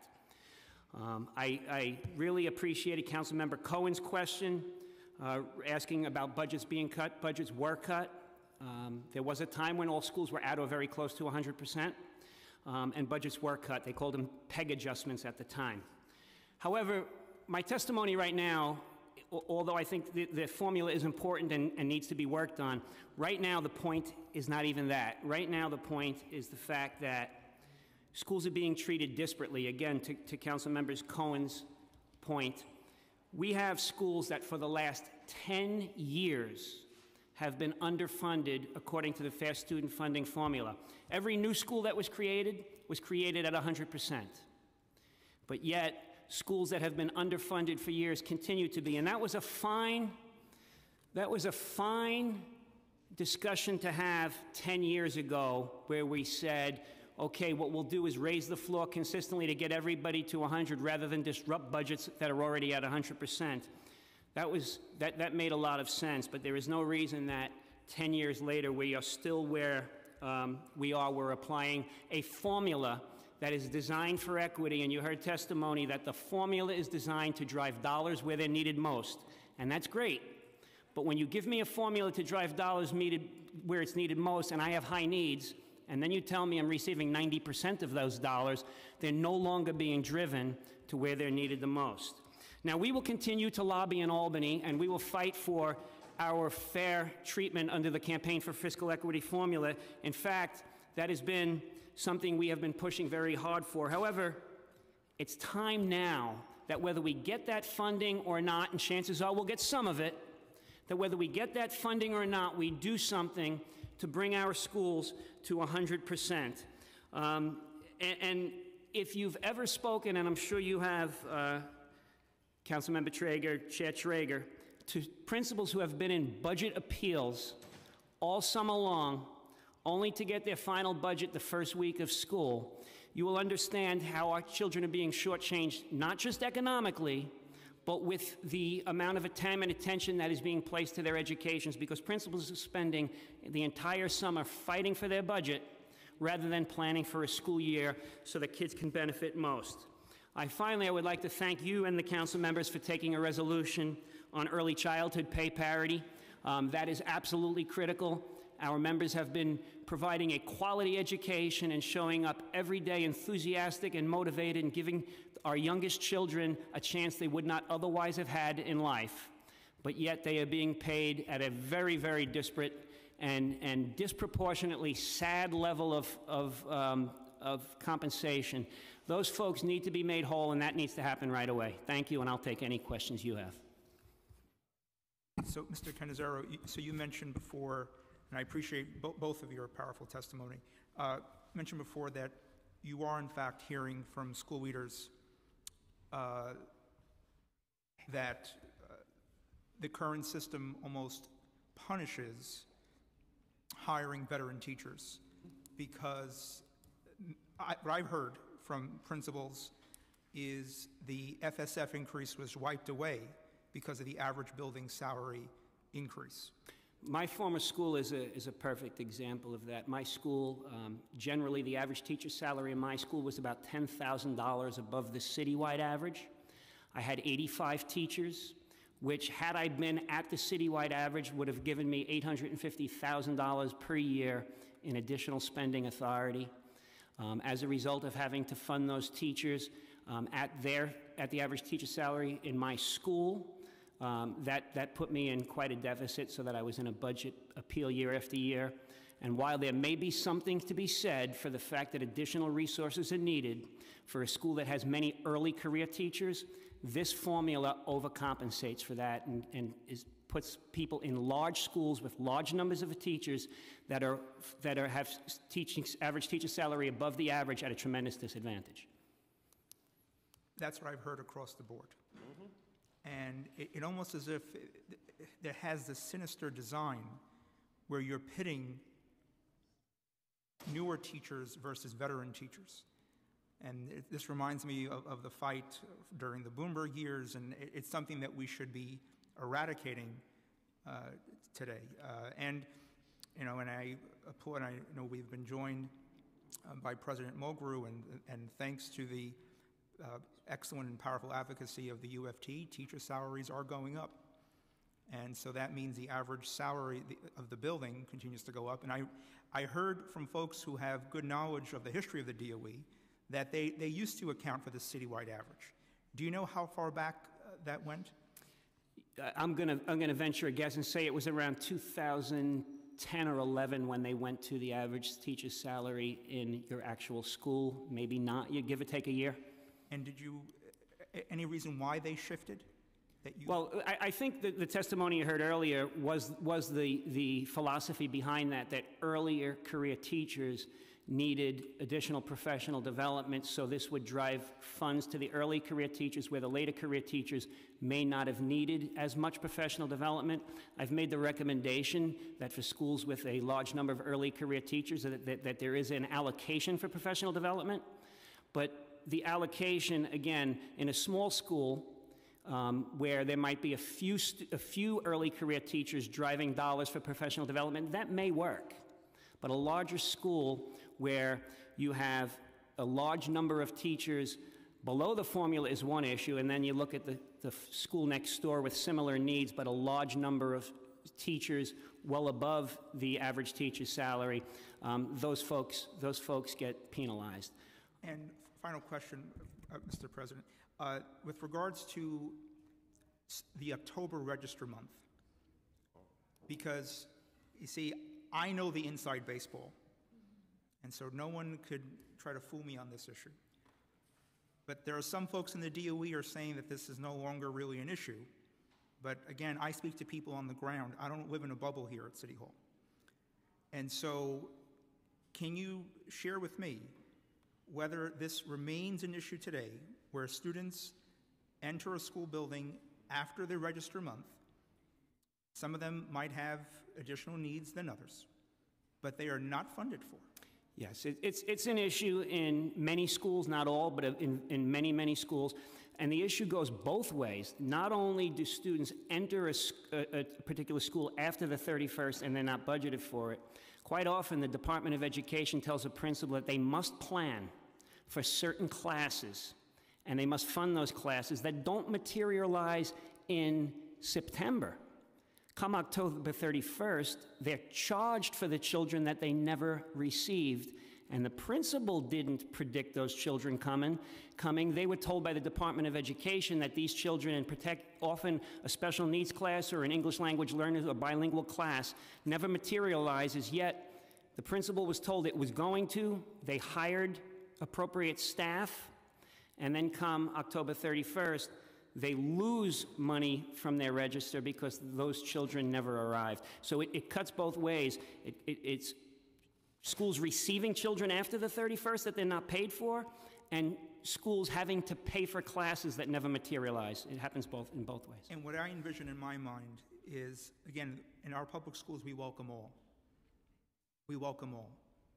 When parents and families come with their children, we welcome them, we give them a seat in a classroom. We don't give them a ping pong ball like others. But the issue is that if they come to the school with particular needs, and that school is facing a significant gap in their FSF, as I mentioned before, some schools are maybe 2 guidance counselors or a paraprofessional or a social worker or an art program away from reaching a turning point. That's what hurts me, is that we have kids in our school system that we know have certain needs that we cannot fund that mandate. And are you continuing to hear these cases in our schools? Absolutely. And to even take it a step further, schools that are fighting for budget appeals are often fighting for budget appeals just to put a teacher in front of a mandated classroom, let alone an additional art program or guidance counselor, things that are certainly needed and critical for children's development. So we just need to put a little more common sense around this whole idea of budgeting. Thank you very much. And one quick question to the IBO. What number does the IBO have in terms of getting all schools to 100% FSF? Sure. So as of last year, that was $491 million for the 2017-18 school year. And is that including pension? That is not including pension. That's just based on what's in school budgets. Probably a lot bigger. Yeah. At about 40%. Yes. Or 61. I appreciate. Look. Yeah, right. If the state just paid its bill in the first place, we wouldn't even have this issue. Right. I'd like to welcome President Michael Mulgrew of the UFT, and also just as well as to congratulate you, Mr. President, on a very powerful contract that really lifts up the lives of educators. We'll welcome you here. Thank you very much, and I want to thank you as the chair, and of course, Mr. Drum, so much for all of your work on education, and I thank you for having this hearing. I've heard a lot of the frustration. This is something that has to get changed. The common sense approach is gone. I was here when we started this budgeting process the first time. It was a previous mayor who did it, and he said basically he wanted to treat every school as if it was a fast food restaurant. And that's how he was going to let every decision be made at the school, and whether if they were successful or not didn't matter. He would hold them accountable, but every school would be doing things this way. The average teacher salary was a big thing. That's when we moved from what was known as the units into the average teacher salary. To have a system that, and I've heard the arguments from the Department of Ed and from the city and from City Hall that this is a better way of equity. If we're truly trying to get equity, let's first and foremost make sure that every child is receiving the basic services that the system is required to do. Yet, there is a great reluctance on their behalf to move to that type of system. The fact that you're putting all of this, there's a known entity in every school. We know how many children are going to be in the building. We know it plus and minus, but you know those children are going to be there. So you will know how many classes you're going to need, even if they're full, how many classes you're going to need. You're going to know how many support services they need because those are mandated. These are all finite things that can be figured out ahead of time. The fact that we go through this ridiculous process every year, then it's, oh, here's a bucket of money we did on a formula that you're never going to figure out, but you have to figure out how to make sure all those services are being provided. That is a known quantity that the Department of Ed should be supplying the school before the school year starts. Does anyone think we have 1,800 budgeting experts as principals of New York City? Of course not. It makes no sense. And I believe it is an abdication of responsibility on the Department of Ed because they do not want to take that work on. They say it's principal's autonomy. I've said, I'm sure the principal would like a sheet saying, oh, these are all the services, the minimum services I know I have to have in place. Thank you. But yet, this has been like banging your head against the wall when we have these discussions. And in terms of the average teacher's salary, as I said, it was an idea that came out of the previous mayor and those who were like-minded in terms of educational philosophies with him. None of them use this anymore. Michelle Rhee was the last one to use it. She says it doesn't work. Yet the largest school system in the country is continuing to use an idea that wasn't even theirs, that was some really bad people who didn't like public education. It was their idea, and yet we're the people who keep using it. And it needs to change.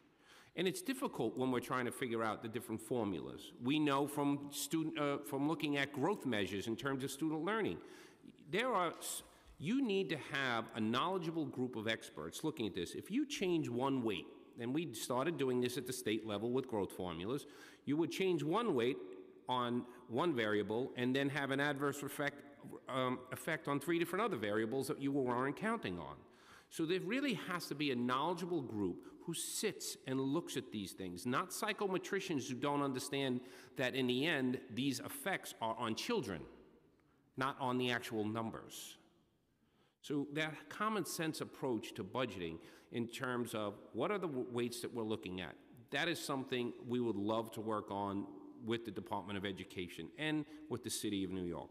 I will never support and I will fight forever against using the average teacher salary in a school. It's an insane, asinine approach to school budgeting.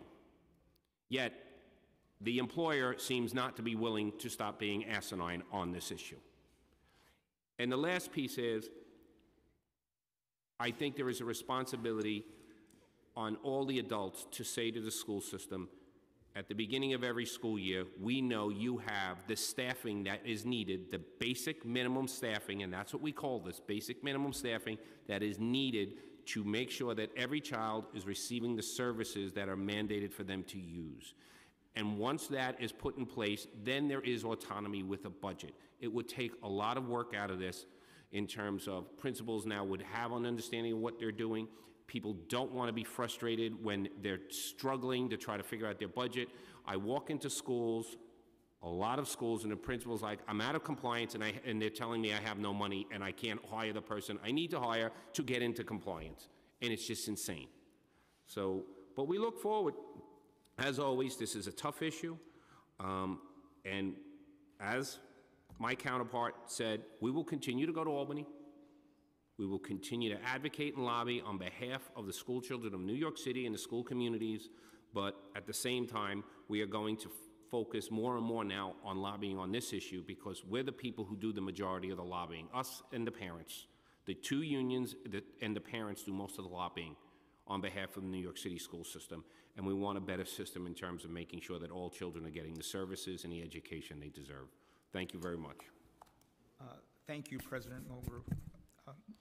Well, it's called drop the mic, I guess, right? I asked the DOE earlier about who they involved in the process when they originally came up with fair student funding. This was back in 2007, 2008, so this was before the current administration. We didn't get much clarity other than hearing that there were internal conversations and deliberations within DOE. It was a group of deputy chancellors who no longer work for the City of New York. And according to a guide that we found, that our great counsel found, they also consulted with some great professors from the West Coast, Canada, and John Podesta, the former chief of staff in the White House. Yep. So I really didn't see or hear about educators, folks on the ground, stakeholders here in New York City that understand the New York City school system that came up with this formula. They were unabashed about saying they wanted to run every school as if it was a retail store. They were very proud of that point. So we need to have a common understanding that this was a formula formed under a administration that really did not believe in public education. And I know that there has been some subtle tweaks since then, but for example, just to share with you, President Mober, I'm sure others have heard in testimony, the issue of poverty. Poverty is only accounted for up to the 3rd grade.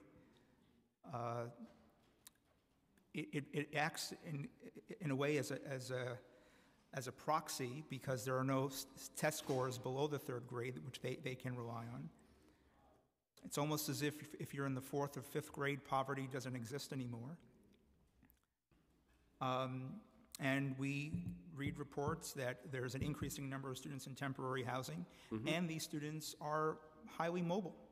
If they move to a different shelter or a different location, then that need travels with them, but the funding does not. As we've heard before, past October, that's it. And, you know, I know the DOE sometimes has their own version of this, but again, I speak to folks on the ground. In addition to the great unions that we have, you know, I regularly check in with schools, not just in my district, but I've been to schools across the boroughs, and I hear the same thing over and over again.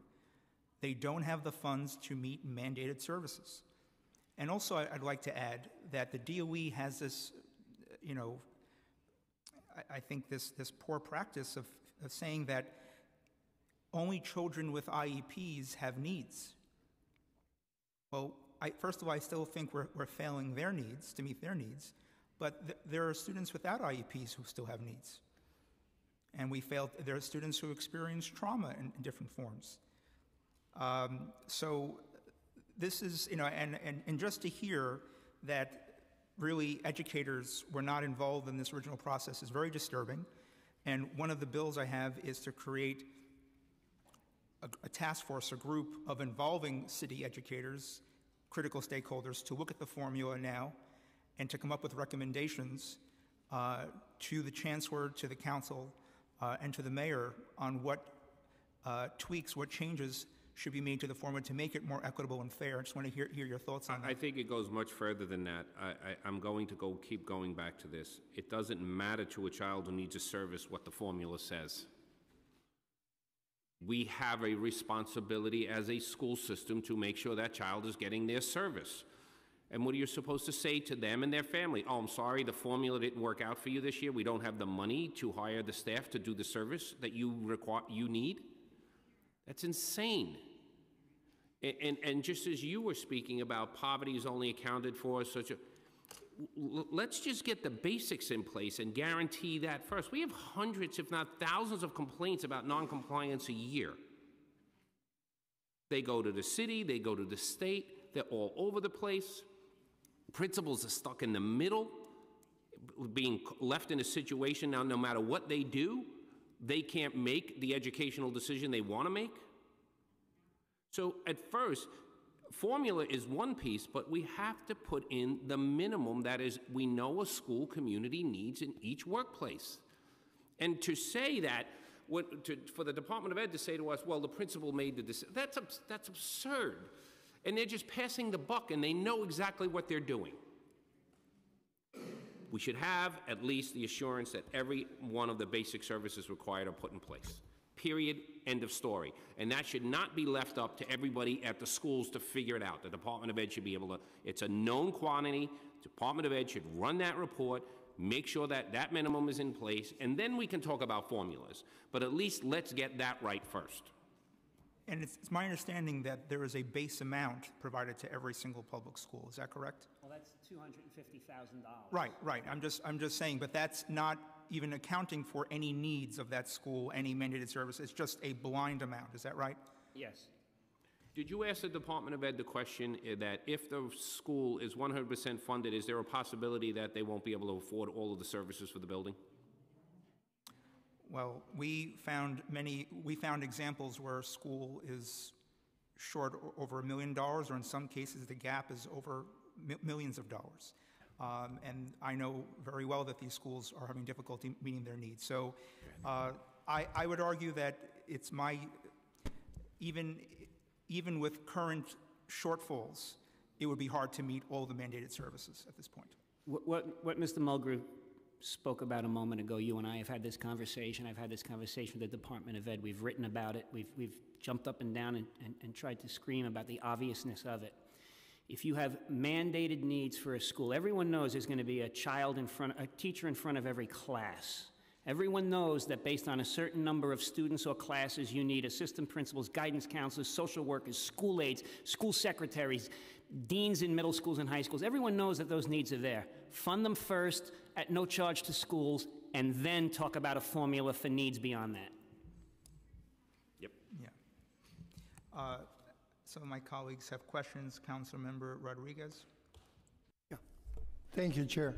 Here we are, 3 educators. Yep. Gentlemen here with more seniority, I think, than I have, but I did 13 years in the classroom before being elected to office. And co-founder 2 schools, Luperon High School and Washington Heights Health Academy, the community school that you visited there. For me, it breaks my heart how we are living in a city where we have the most segregated educational system in the whole nation. And that's happening under our watch. And it's not only about are the students ready to read, do science and math at the level when they go to middle school, by the resources of a school depending on the zip code that we have.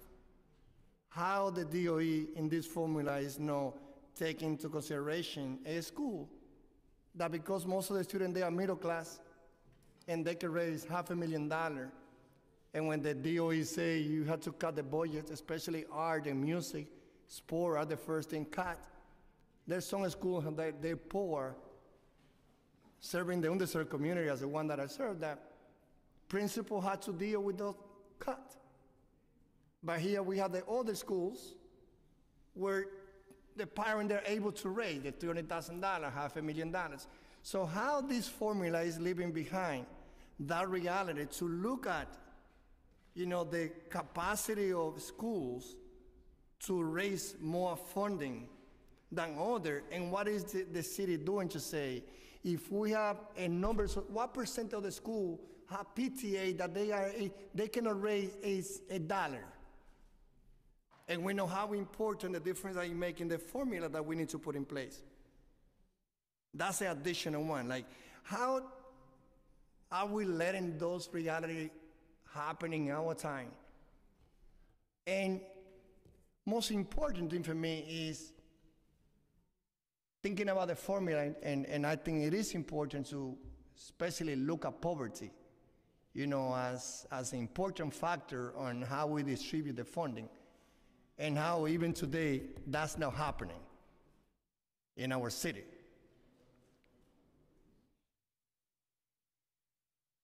When you look about our budget, $25 or $26 billion, like what percentage of that money? Because for me, the lack of resources that we have in our schools for principals and teachers is not only the lack of funding that we have at the DOE, it's also how we spend the money. What percentage of that money is used directly for principal and teachers, and what percentage is used for central office? Yeah. Well, there's no right answer to that question because it's different in every school based on salaries of folks and the percentage of funding and so on and so forth. And then there's an additional piece to that makes things even more challenging. Some schools qualify for Title I dollars that they can drive to their students in poverty. And some schools have significant number of students in poverty, as Councilmember Lander was discussing earlier, and they don't have Title I funding to drive to those students. So that's a complicated answer to what should be a simple question.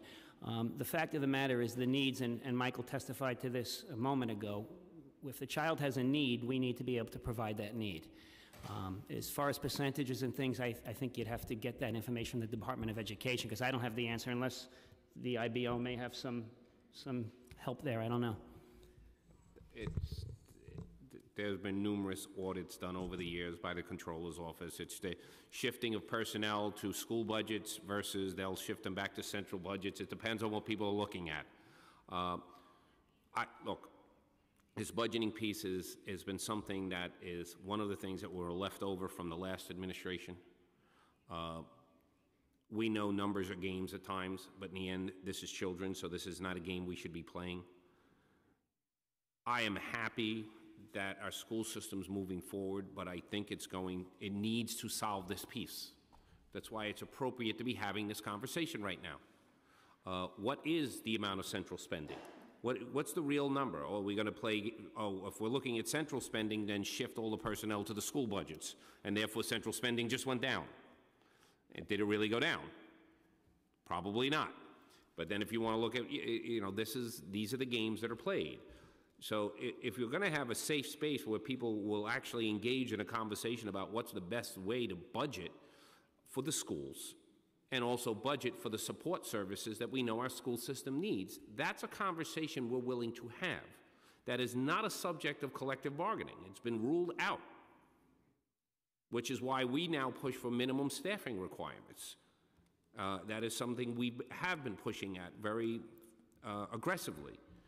But overall, look, this is New York City. We know the politics around everything.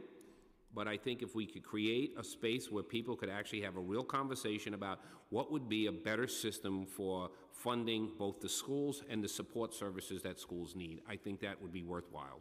Because this is what I do know, when a system is set up and they have all the little computer systems ready to go, the bureaucracies don't like to change. I just think not that, like to change. I just think that, again, I hope at some point we, working with you guys, who represent the principals and the teacher who being assigned, responsible to take to certain level of students without all the resources that they need. Like, for me, this is about, which is the generation that will have, an open conversation saying, it cannot be that a principal who worked with a student in high school, when they got a student that they were reading, writing, and doing math in 5th grade level, that they are the new coming, that they are taking the student over the county, that the DOE is not adding additional funding after a certain period of time. When are we looking at those pieces to say, unless those resources are added there, 10, 40, 60 years from now, we will be creating the same system that we have here, leaving a student behind, not because of lack of leadership, but yet because we live in the city of the two-tail. Well, if you have a student in the middle-class community, sports is part. Those of us, anyone that is raising children, you know that your child is in a good competitive sport program. After school program, we know that that's key. Special additional resources, psychology, guidance counselor, all those programs is that will make the difference. What additional resources? Why in the formula on the Title I and all the investment, we don't say it's a mandatory that a school should have the funding to provide mandatory after school program to elementary school. That's what I used to be high school. My wife used to be elementary. She just told me, forget about high school. Real teaching happened when you work from the pre-K to the 5th grade. And here we have many schools that in the way of how we distribute the Title I and all the funding, unfortunately, we are not providing enough resources, and we need to fight together to be sure that every single community get the same resources. And poverty should be one of the important factors to decide how we distribute the funding here. And we need to stop prioritizing most of the funding to central office and reassigning people to other places. Most of the funding should be directly to the schools. Thank you. Thank you. Councilman Wander. Thank you very much, Chair Traeger. I do want to get your take. I mean, you've been getting at this, and I got up here a little late, so maybe it was in your testimony to begin with, but to just kind of take a step back, and obviously we have these two quite different approaches that each have their merits. putting resources through some formula in the hand of a principal that can build a strong school community and work with folks in their building to do it has merit. On the other hand, we want every school to have a guidance counselor, and we want every school to have PE, and so the version of public education I grew up in, it was clear what a school was going to have. You had a set of classrooms. Every one of those classrooms had a teacher, you had a nurse, you had a guidance counselor, and they all were wherever they were on the salary formula. So you wound up with a budget built by functions rather than by formula and students. And, each approach has strengths and weaknesses. And then you wind up trying to blend them because you got the formula, but then you don't have guidance counselors. So then we say we want more guidance counselors. And then, I think that's where we are. And we're going to try to push harder to make everybody up at 100% and to adjust for some factors like poverty and some of the things where the Title I cliff and things we're talking about. But I thought it might be useful to get your perspective on just the general approach of school budgeting and what has been gained in the transition from that more functional approach, what has been lost, and what that teaches us for moving forward. Thank you, and I love that question, actually, and it's a hybrid approach that I think is the best approach, and there has been a lot learned from this Fair Student Funding formula, and I think the first thing is to the point that both Michael and I were making. When you have a school of a certain size, you know how many teachers you're going to need at a minimum. You should be able to come up with a formula based on the students and or the classes, because special needs schools have fewer students but more classes. So you should be able to come up with a formula for all your support services in addition. So what's the minimum number of guidance counselors you should have for this population, the minimum number of deans, for example, school secretaries, school aides, paraprofessionals, all of these needs should be there. And once you come up with those needs and you submit them, as Michael testified to, on a sheet of paper and say, here they are, and here's the dollars for them, there can still be some discussion at the school level, school leadership teams to say, you know what, this particular school might not need 4 deans. Maybe we need 2, and we're going to use those resources differently. At least that speaks to all of the rhetoric we hear about decisions that made at the school level to keep certain people and to hire additional other titles, right? So then somebody can stand up and say, yes, I'm accountable for that decision because myself and my team made that decision for this reason. Once that piece of the formula is put aside, then by all means develop some type of fair student funding formula that will drive additional dollars to the school to be spent discretionarily for other needs of the school, to use for children in poverty that might need either a smaller class size or academic intervention services of a different kind, or to use for after-school programs that are needed, and all of the other programs that may be needed. But none of that can or should happen until every school knows from day one until the end of the year and planning for the following year that every one of their required staff members are going to be there. No one should go into the summer saying, I don't have a 3rd grade teacher because I can't afford one and I have to put an appeal in for that. That should never happen. So again, if you take all your needs, you fund your needs, let people make decisions even within that, but then go to a formula that's needs-based. I think that'll bring you up to the best of both worlds. The hybrid approach is the appropriate way to go. Following up on everything he just said, this way you have the ability for a school to customize its own educational program based off of their judgment of what the needs of their students are. And at the same time, we as a city can feel comfortable knowing that every child is receiving the services that we know that they need. So that clearly is the way to go. And as well as just basic common sense that you also take a lot of ridiculous amount of work. Just imagine what goes on to a school when they're trying to figure out what they actually need, when the Department of Ed should just be sending it to them. I mean, a principal has to get all of this stuff broken down, figure it all out. Just send it to them and tell them what they need. And then school communities can say, listen, we really want a much lower ratio for guidance counselor caseloads, and we want to hire extra guidance counselors. Or we have the space and we really want lower class sizes, so we want to hire extra teachers. That discretionary money and decision-making should be at the school level. So I think the hybrid approach is the right way to go, and not what we have now. Clearly, I don't think anyone at this panel believes that we should continue on the path we are on.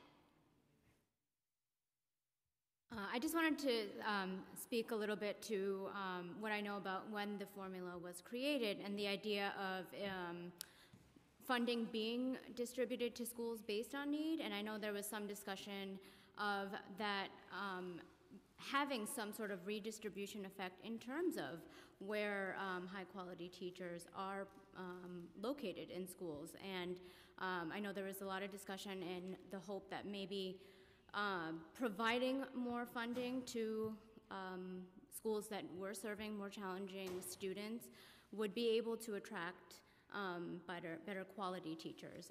So I think that is definitely a tension in how the formula is used, and that's sort of what we're hearing from that perspective as well. But I think that's also why we see a lot of high schools that are underfunded, and so that's also a function of how it was first implemented. And so these high schools were severely underfunded. Now they're a little less underfunded. So I think a lot of it is related to how, as you were talking about, how it was implemented initially. Councilmember Drum? Councilmember Drum. Yes, thank you. I think that many council members assume that the formula, the hybrid formula that you're talking about is exactly what's going on in the Department of Ed. So I think we'd have to do a little educating around that. But my question really today is to the IBO office. Because in your testimony, you said that the 125 million turned into 78 million. Can you just tell me how that happens? Sure, yeah. So I didn't mean to imply that it turned into 78 million. I just wanted to make it clear that the analysis that we worked on focused just on funding that shows up in school budgets. But see, that's what we were told when we negotiated this. We were told that this was going to go directly into school budgets. So it includes pension and fringe costs that are centrally budgeted. And so it is true that it accounts for staffing at schools. However, not all of the funds that are needed for pension and fringe costs are reflected in school budgets. So how does the decision, and I should have asked the Department of Ed this, probably more than, but maybe you know since you did the report. How do they decide how this all comes about? Like, do the schools say to the Department of Ed, we need a new teacher, then you're going to have to split the cost? Or how do they divvy up that funding into the school budgets? That's an excellent question, and I'm not sure. The question, the reason why we chose to look at what is on school budgets is that we're not sure at what point principals think about accounting for the pension and fringe costs of their staff. I can help with that. Yeah. Sure. Okay, fair student funding dollars, just specifically fair student funding dollars, normally come net of fringe costs. So in other words, if your teacher costs $100,000 and you have if your teacher's salary is $100,000 and you have $100,000 in fair student funding money, you can afford that teacher. Other funding streams come with fringes attached. So for example, if you had a grant fund that you applied for a grant and you got it from an outside source, you would then you would be required to pay fringe benefits on that. So you hire a $100,000 teacher, but that costs $140,000. It was our understanding that this $125 million was fair student funding dollars net of fringe costs. But apparently it was not. It was a gross of $125 million that then only gave you, say, 78 in purchasing power because of the fringe. So does that mean when we negotiate moving forward, we need to be more specific about how that money is used? Yeah, that's accurate. The fact of the matter is, right, it's a $100,000 salary cost, in effect, more than $100,000, just like whatever the net salaries of every educator or person in a school at any given time, whatever that sum cost is actually much greater than that with fringe benefits. But we were under the impression that because it was fair student funding dollars, which are normally net of fringe, that this was also. You need to ask those questions when you're negotiating with them. Right. People who negotiate with them, you really need to ask those questions. So folks that say they went from 87 to 90 did not go from 87 to 90 if you're talking about the dollars that 87% generated versus the dollars that 90% generated. They really went from 87 to 89 or 88 3/4. So let me just go back to IBO again. So with IBO, you said it was about $491 million Correct. Needed to bring everybody in. Does that include the fringe costs? That does not, no. Does not. Okay, yeah, okay. All right, now that I'm finance chair, I need to know these things a little bit better, so thank you. And I think that came out of the state mandate to incorporate pension and fringe costs into what was reported to the state. Is there any idea about how class size reduction funding affects classroom teachers, et cetera, that you were talking about, like in terms of having a one budget that supplies everybody with the needed costs for personnel? Everything becomes discretionary at the school level in terms of how the money is utilized. So this is why the whole system is somewhat broken, because you're sending money, you believe you have sent money to do something, but the school sees the money and they're like, I'm still trying to supply basic services, I'm using it for that. And the people inside of the system understand that's what's going on, but they seem perfectly willing to allow it to keep moving forward that way. And I've tried to assist people with budget appeals using that rationale. These dollars were for this, now give me my money for my teachers, and it didn't work. Right, so I think one of the most interesting things I heard here today was that a school can be at 100% fair student funding, but still not have all their needs met. Correct. Okay, thank you. No, I agree with that, but the reason why we had the hearing on FSF is because out of all of the funding streams to a school, when you hear from school communities, this is the most precious funding stream because it's the most flexible funding streams. Title I, you can't play around with. Title III, you can't play around with. Here, you have flexibility. In theory, if you were funded to meet all the needs of your students, and you can get creative with the budget, because right now I feel that folks are budgeting just at the fringes, just to meet the bare minimum. But the minimum is still low. Again, there is this mindset that only students with IEPs have needs. That's not true. I represent a community that sometimes deals with gun violence. Those students don't divorce that reality when they come to school the next day, even if they don't have an IEP. They need to speak to someone. But what if the elementary school doesn't have a guidance counselor, or has a part-time guidance counselor, or only works one day a week? So I agree, President Mulgrew, that the formula itself was created at a time where leaders did not believe in public education. The formula is broken, and I agree that even if 100% funding, we would still be short. We still need the state to step up as well. But this is the city tax levy dollar. This is a very precious stream for our schools currently. And as we wade more and more into this, and by the way, I want to thank Chair Drum and this committee, because we gave an education to the state and to many folks who did not know what FSF was, I think, prior to this year. But we're currently dealing with the formula right now that says if you are poor in the 5th grade, you're on your own. That's the reality of the formula. And for some reason, they set the base rate for about $4,000 per student, goes up in middle school slightly, and then goes down in high school, and the schools that are facing the most significant challenges are in the high school level. And I used to teach high school, and I remember hearing from the DOE, college and career ready, college and career ready. We're not ready. Is the DOE ready to budget responsibly? No, it's clearly not. And so I want to thank all of you for helping to provide us with critical information. There's a lot more work to do, but we're going to do it in consultation with you and our educators at the front lines, and not chiefs of staff to the White House or professors from Canada. And so thank you very much. Thank you for your questions, and it's obvious you've done your homework also, so we appreciate that. Thank you. Thank you all. Thank you.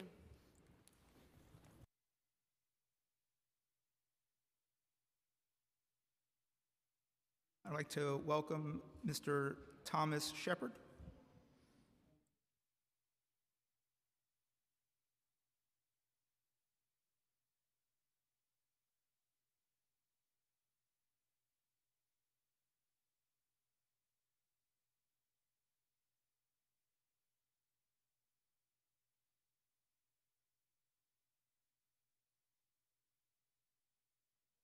Did anyone else sign up to speak? Because we don't have any more sign-up sheets.